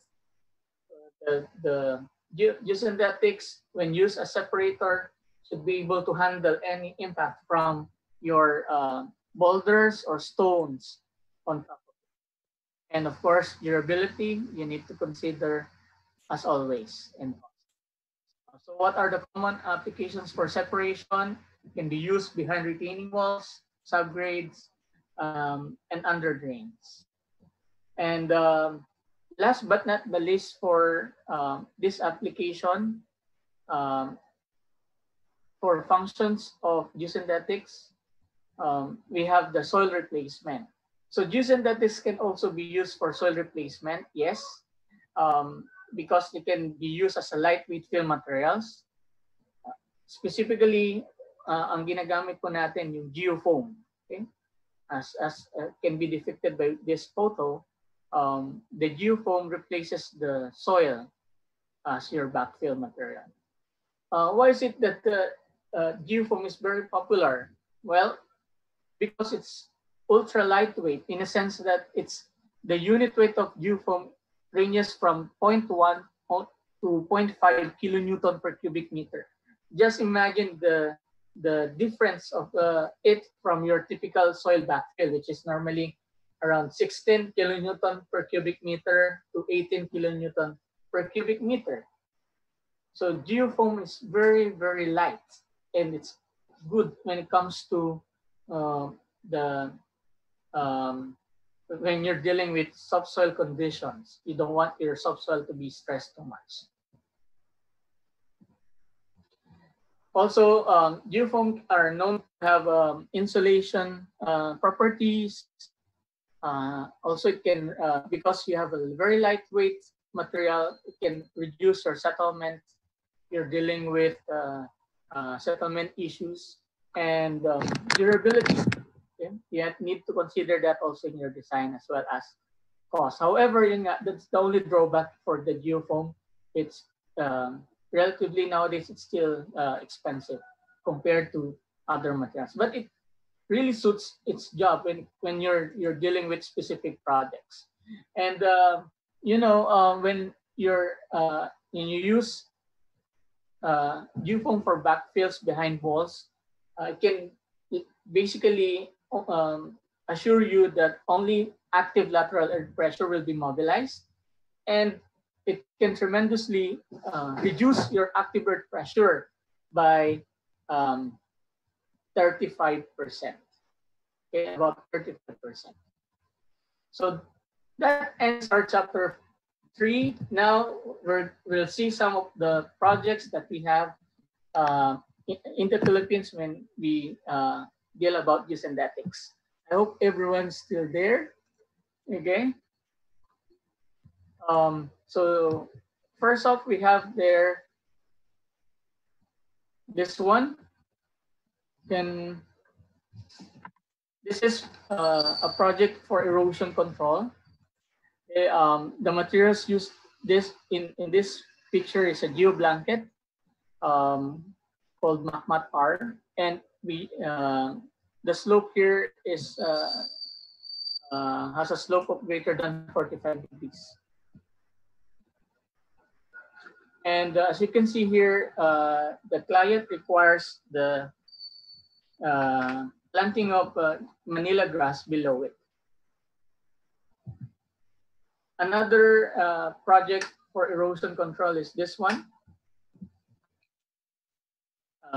This is with the use of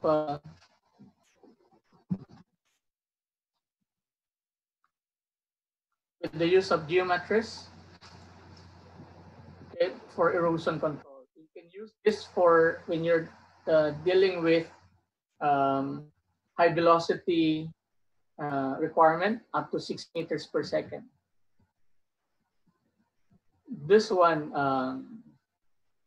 is a very nice cut slope, and the slope here is less than 45 degrees.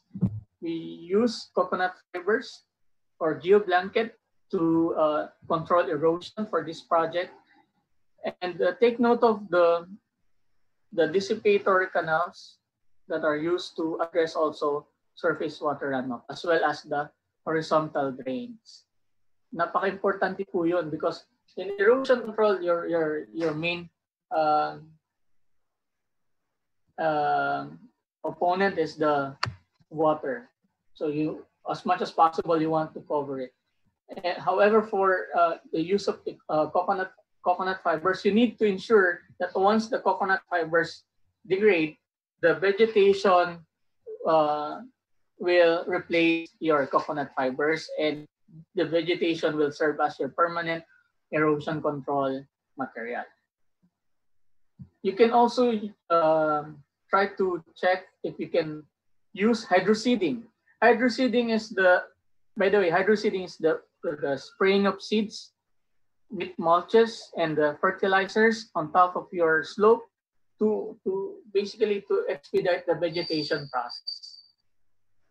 However, you need to maintain that. You need to spray water daily to ensure that the seeds will grow. So that's what it means by hydroseeding.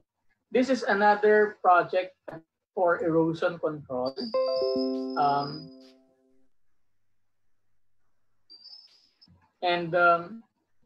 Here, what you can see is a slope with greater than 45 degrees. And take note of the vertical drains or dissipators and the horizontal canals to address surface water runoff. In this project by DPWH Palawan, the hydroseeding was not required because in the project site, the moisture is very high, so it is anticipated that the vegetation will grow very fast. Okay, so without the need or extra cost of hydroseeding. Another application of erosion control products for a creek. Okay, you can see here, obviously the slope angle is greater than 45 degrees, specifically on this left side. And the grasses were planted below the geosynthetic material to expedite vegetation process. They use carabao grass for this project to make it more aesthetically pleasing. This is an interesting picture. It's not the Philippines, but I just took this because it gives us an idea on the combinations of geosynthetics in a project. The white material, this number one, is actually a geotextile. And the purpose of that is for protecting the underlayer material, which is this black one, a geomembrane. Okay, a geomembrane material. So you have the backfill, you have a geotextile, and the geomembrane. Of course, together with that, you have also geopipe included in the system to address the drainage. I'm sure I saw online this one from wherein they use also geomembrane to contain water for a wave park. Okay? So they came up with an idea of building a resort along a rice field, and they put HDPE liner as a lining to contain the water. Okay? Of course, underneath the geomembrane, you have the geotextile as well as the geopipe. This one, another project for erosion control up there in Ambuklao. The idea is to use grout mattress. It's a geoadders. They put grout inside a geotextile sort of a form-like material. Once the concrete is hardened, it serves as your permanent erosion control. This is a bigger view of the material, as you can see. This looks like sausages, and these are actually geotextile materials with grout or concrete inside. And on top of that, they lined the slope of the dam with geomembrane, gabions and geotextile underneath for erosion protection. Drainage for this application, you have here water tank, and you can see here the base of the tank is lined with a geocomposite drainage material. Inside this, you have here pipe that runs along the length of your tank, and also this one is another application of geomembrane for waste containment dam for a mineral exploration facility. It's used, the geomembrane is used to line the slope, okay, to ensure containment of your waste water. Another example of containment application is this one, okay, using HDPE geomembrane. And this one is a project in Davao for a hydroelectric power plant, okay, to contain the water for the reservoir. And this one is this is in UP Ayala Techno Hub, and it's a rainwater collection pond. It's lined with geomembrane underneath, also with geotextile for protection of the geomembrane, and a geopipe for collection of water. This is an interesting application of geofoam for soil replacement, for raised flooring, and you use also geotextile on top of this material to separate it from your concrete slab. Okay, another geofoam applications you can see there in your screen. You can use it as alternative to your backfill material. So it's like a Lego. You can just install it one after the other, and it's very light in weight. Okay, another massive application of geofoam in Laguna. Okay, thanks to my colleague from megapackaging.com.ph, he was able to provide me a classic sample of geofoam being used in a project in Laguna for lightweight fill application. This one, another drainage application. Okay, you put it behind your retaining wall to collect water, any infiltrating water behind your retaining wall. And there's a pipe that collects the water below this geosynthetic drain. This is an interesting material called GeoCell. It's made from HDPE, and you can use it also for reinforcement of your subgrade or road. This one in particular is used for the construction of a runway in an island. you can take notice of the white one. This is a geotextile. We use it to separate the compacted materials inside your geocell from your existing subgrade. Okay, we're very okay. And some more projects for erosion control, like this one. You can use also geocell for erosion control projects. What else? Actually, I have a lot of examples, but I think I don't have much of the time. I'm sorry, but yeah, but I can share. I think I can share the slides to all the participants. Yeah, and I just want to show you this last slide. Okay, the last slide for the chapter 4 before I do the summary.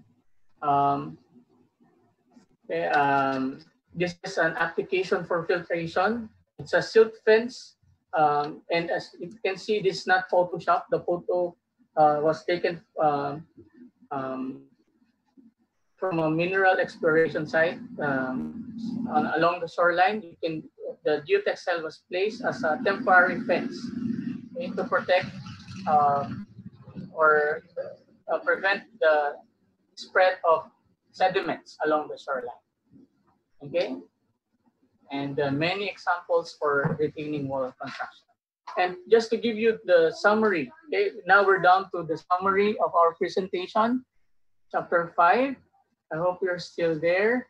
Number one, we know that geosynthetics have different types. Okay, we have geotextiles, geogrids, geocomposites, geosynthetic clay liners.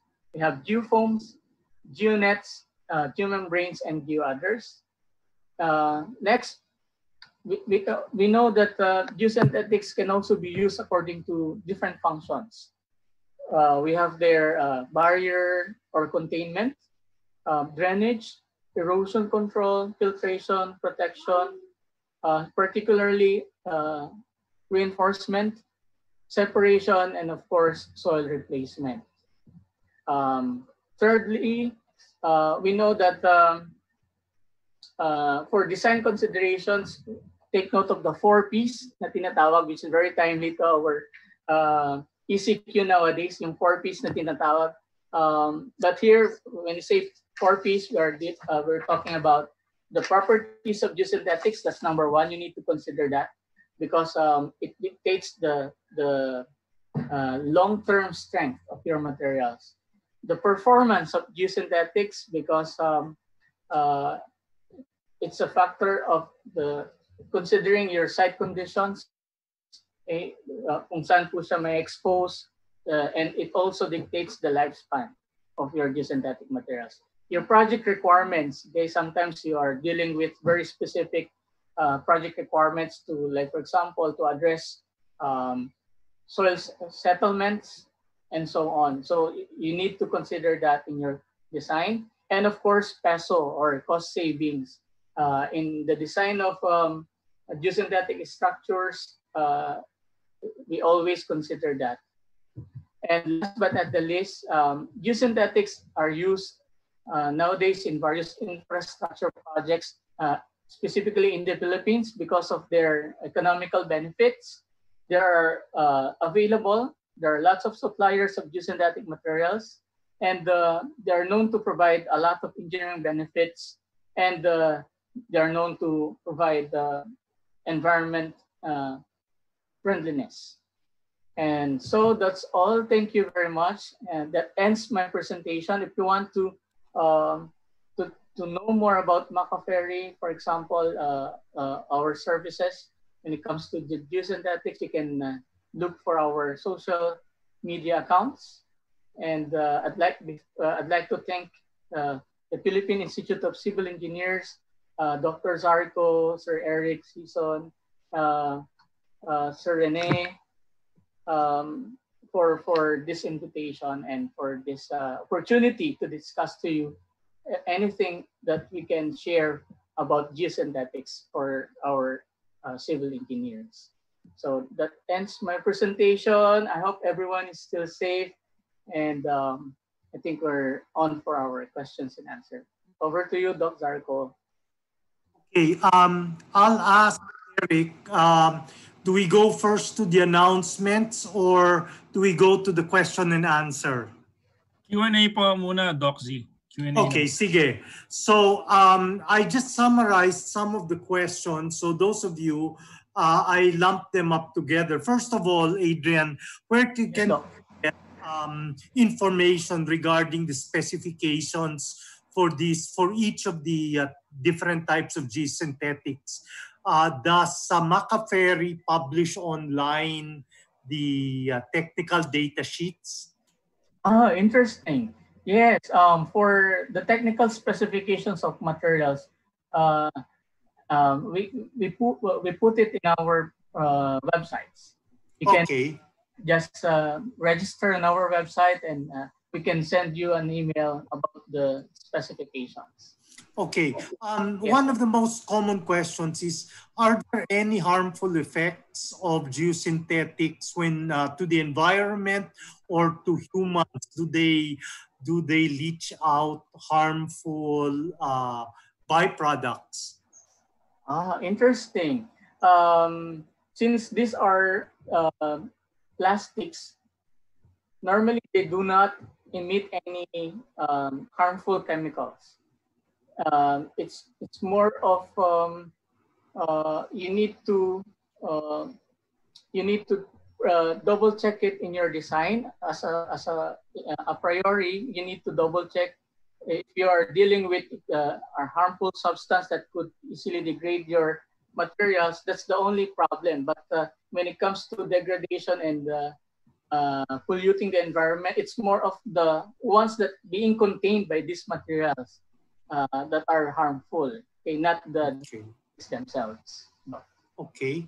Are there design standards, and where can people get copies of these design standards? For the design standards, I just want to show you the slides that I shared earlier. In the Philippines, normally we use American standards in general in our civil engineering designs, and that's why I have listed here in our there. I have listed here some of our references that you can use when dealing with the design of geosynthetic structures. Yeah, you can use foremost the FHWA manual. It can give you a very nice reference for the design. And of course, this one also sort of a Bible for geosynthetics, the designing with geosynthetics by Sir Corner. Okay, and one of the most common questions several people ask, can this be used to prevent non-structural concrete from cracking during the curing period of the concrete? So maybe you're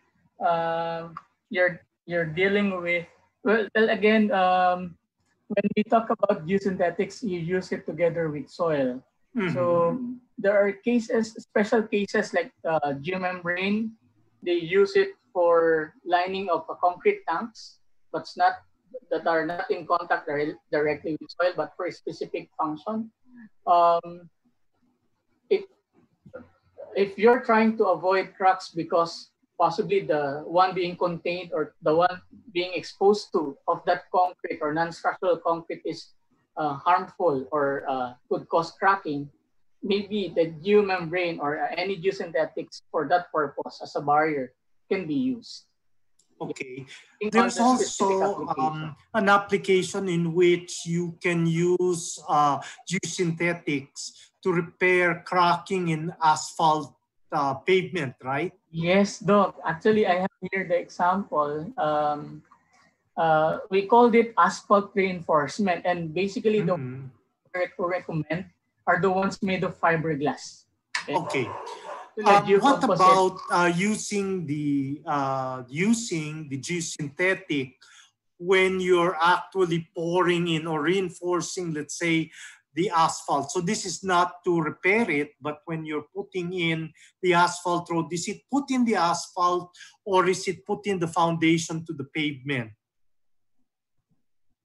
Can you come again, Doc? Okay, very often we normally use the geosynthetic as some sort of a separator in the subgrade or in the foundation of the road. Okay. Not in the actual pavement itself. For an asphalt pavement road, are there any applications in which you use the geosynthetic in the asphalt itself for reinforcing the asphalt? Correct, Doc. There are two common applications. One, as explained by Doc Zarco, you can use it below your road or in the subgrade, above your subgrade, or one is directly on the asphalt layer. And the ones in the asphalt layer is the one I'm showing you right now. We call it for asphalt reinforcement. The idea there is to reinforce that asphalt layer to increase its lifespan by 2 to 3 times.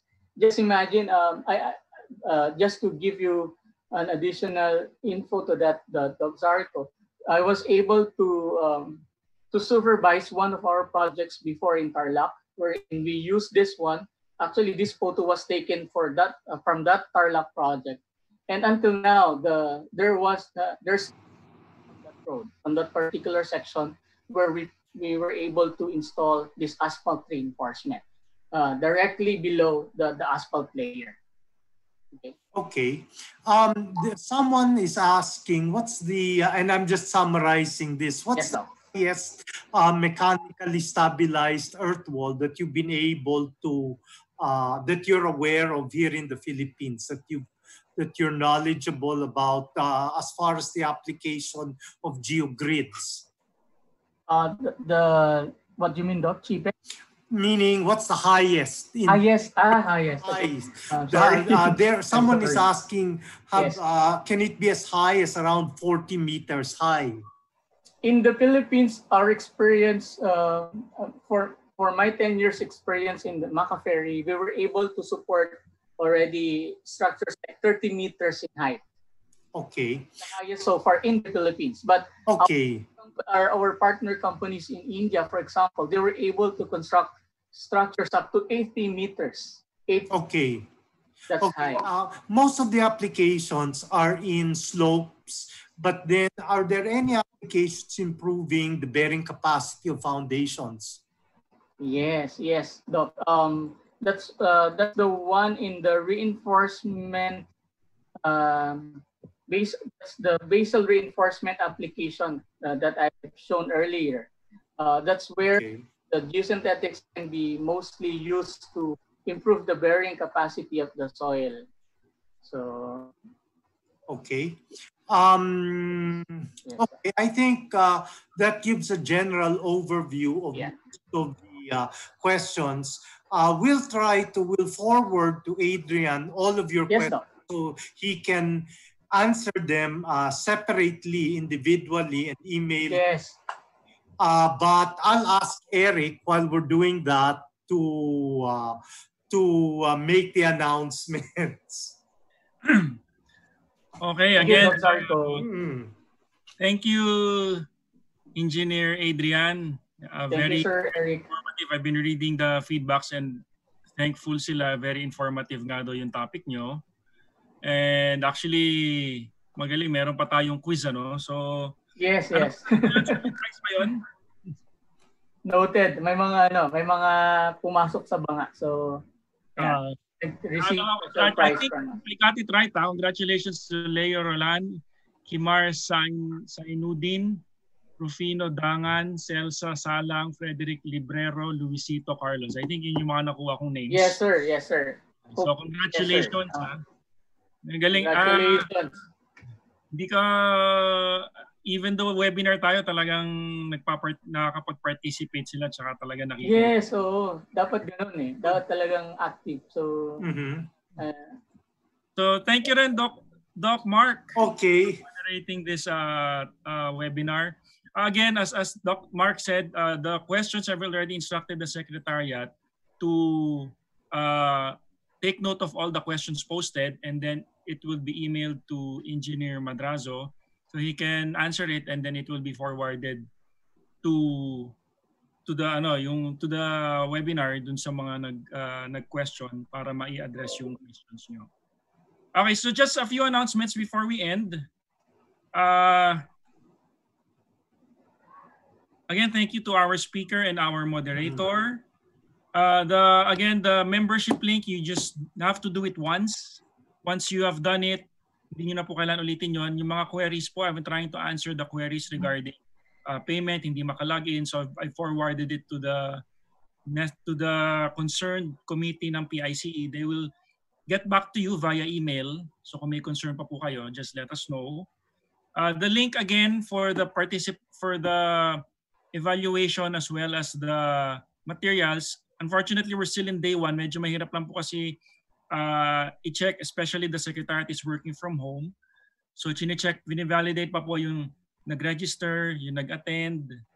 So iniisa-isa po, tapos yung pag-email, manually ini-email to individually sa mga participants. So medyo onting patience lang po. Basta we will assure you that it will get to you before, at least wag natapos yung webinar natin until next week. You will be getting all the links for the evaluation form, for the materials, and then after that, the certificate of attendance. So antayin nyo lang po. And then again, only those attending, we have, actually this is one of the largest participation, we have about 330 attendees today. So marami yun. Dami. Yung past 2 days natin, almost 300. I think this one has the most number of attendees. So only those attending shall get the certificate of attendance. Even though nag-register ka, kung hindi ka nag-attend, you won't be getting the certificate of attendance. Okay? Tomorrow, we have May 7, 3 to 5 p.m. po ulit tayo. Our lecture series will be on project management and construction engineering. Our presenter will be Dr. Florencio Padernal. His topic is about construction management plan for a 17-kilometer drainage system for a rail project in Central Luzon. So all those who want to listen to that topic, so please register if may slots pa, and then please attend. So Doc Mark, meron pa po kayong gustong i-add? Doc, nakamute. Okay, so I hope that you all benefited from this webinar, and we hope that it's not the last one. So we have other speakers lined up, but I'd like to thank Adrian again. Welcome, Doc. For this webinar. So I'll give you, Eric. Thank you, Doc Mark. Thank you again. Okay. Sir Eric, can I just greet someone? Sige na. Okay. I'd like to greet my colleagues from UE Manila Civil Engineering Department, as well as my friends from De La Salle Civil Engineering Department, kay Dindungka, also watching. So hello everyone. Also from, may nagpapabati din sa isa, sir, may humahabol. Mga students from UE Manila, as well as engineers from UE Manila, from Cagayan State University. Yan. Hello. Hope everyone is safe. So, kailangan ingat po tayo lahat. So, salamat. Para tayong okay. Ayun. So, yes, we'll be having more of these. We're thinking of having this every month, once a month man lang. PICE chapter. We're really working chapter. a lot of webinar series then. So, lastly, for the closing, Press Bong. Press, nakamute. Nakamute kayo, Press.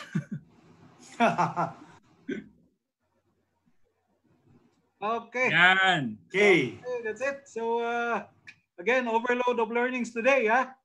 Thank you very much, Adrian and Doc Mark. Thank you, Sir Bong.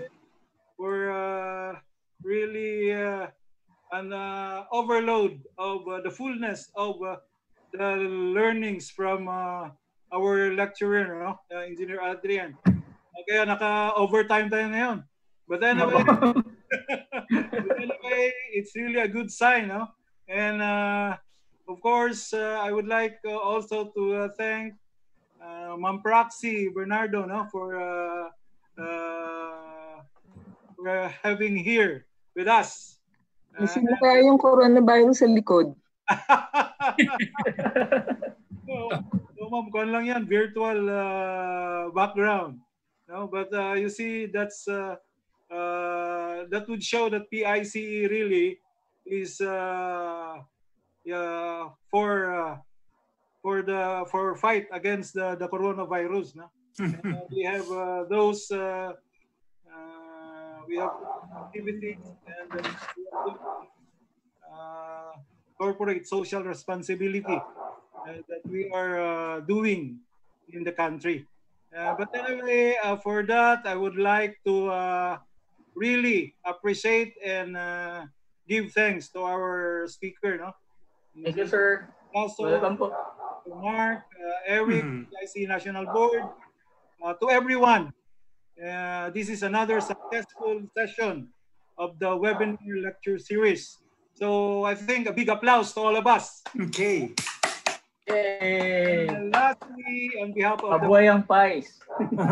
Lastly, on behalf of the PICE National Board, remember, let us always be holy, be healthy, and be happy.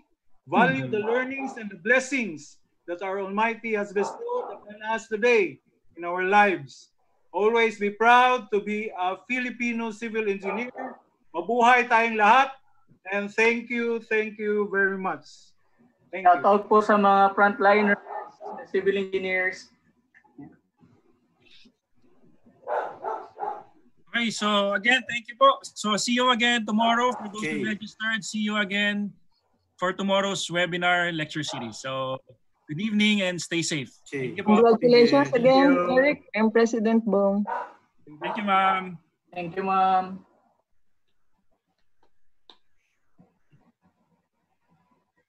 Yung ano na lang, yung video ni... Okay. Thanks.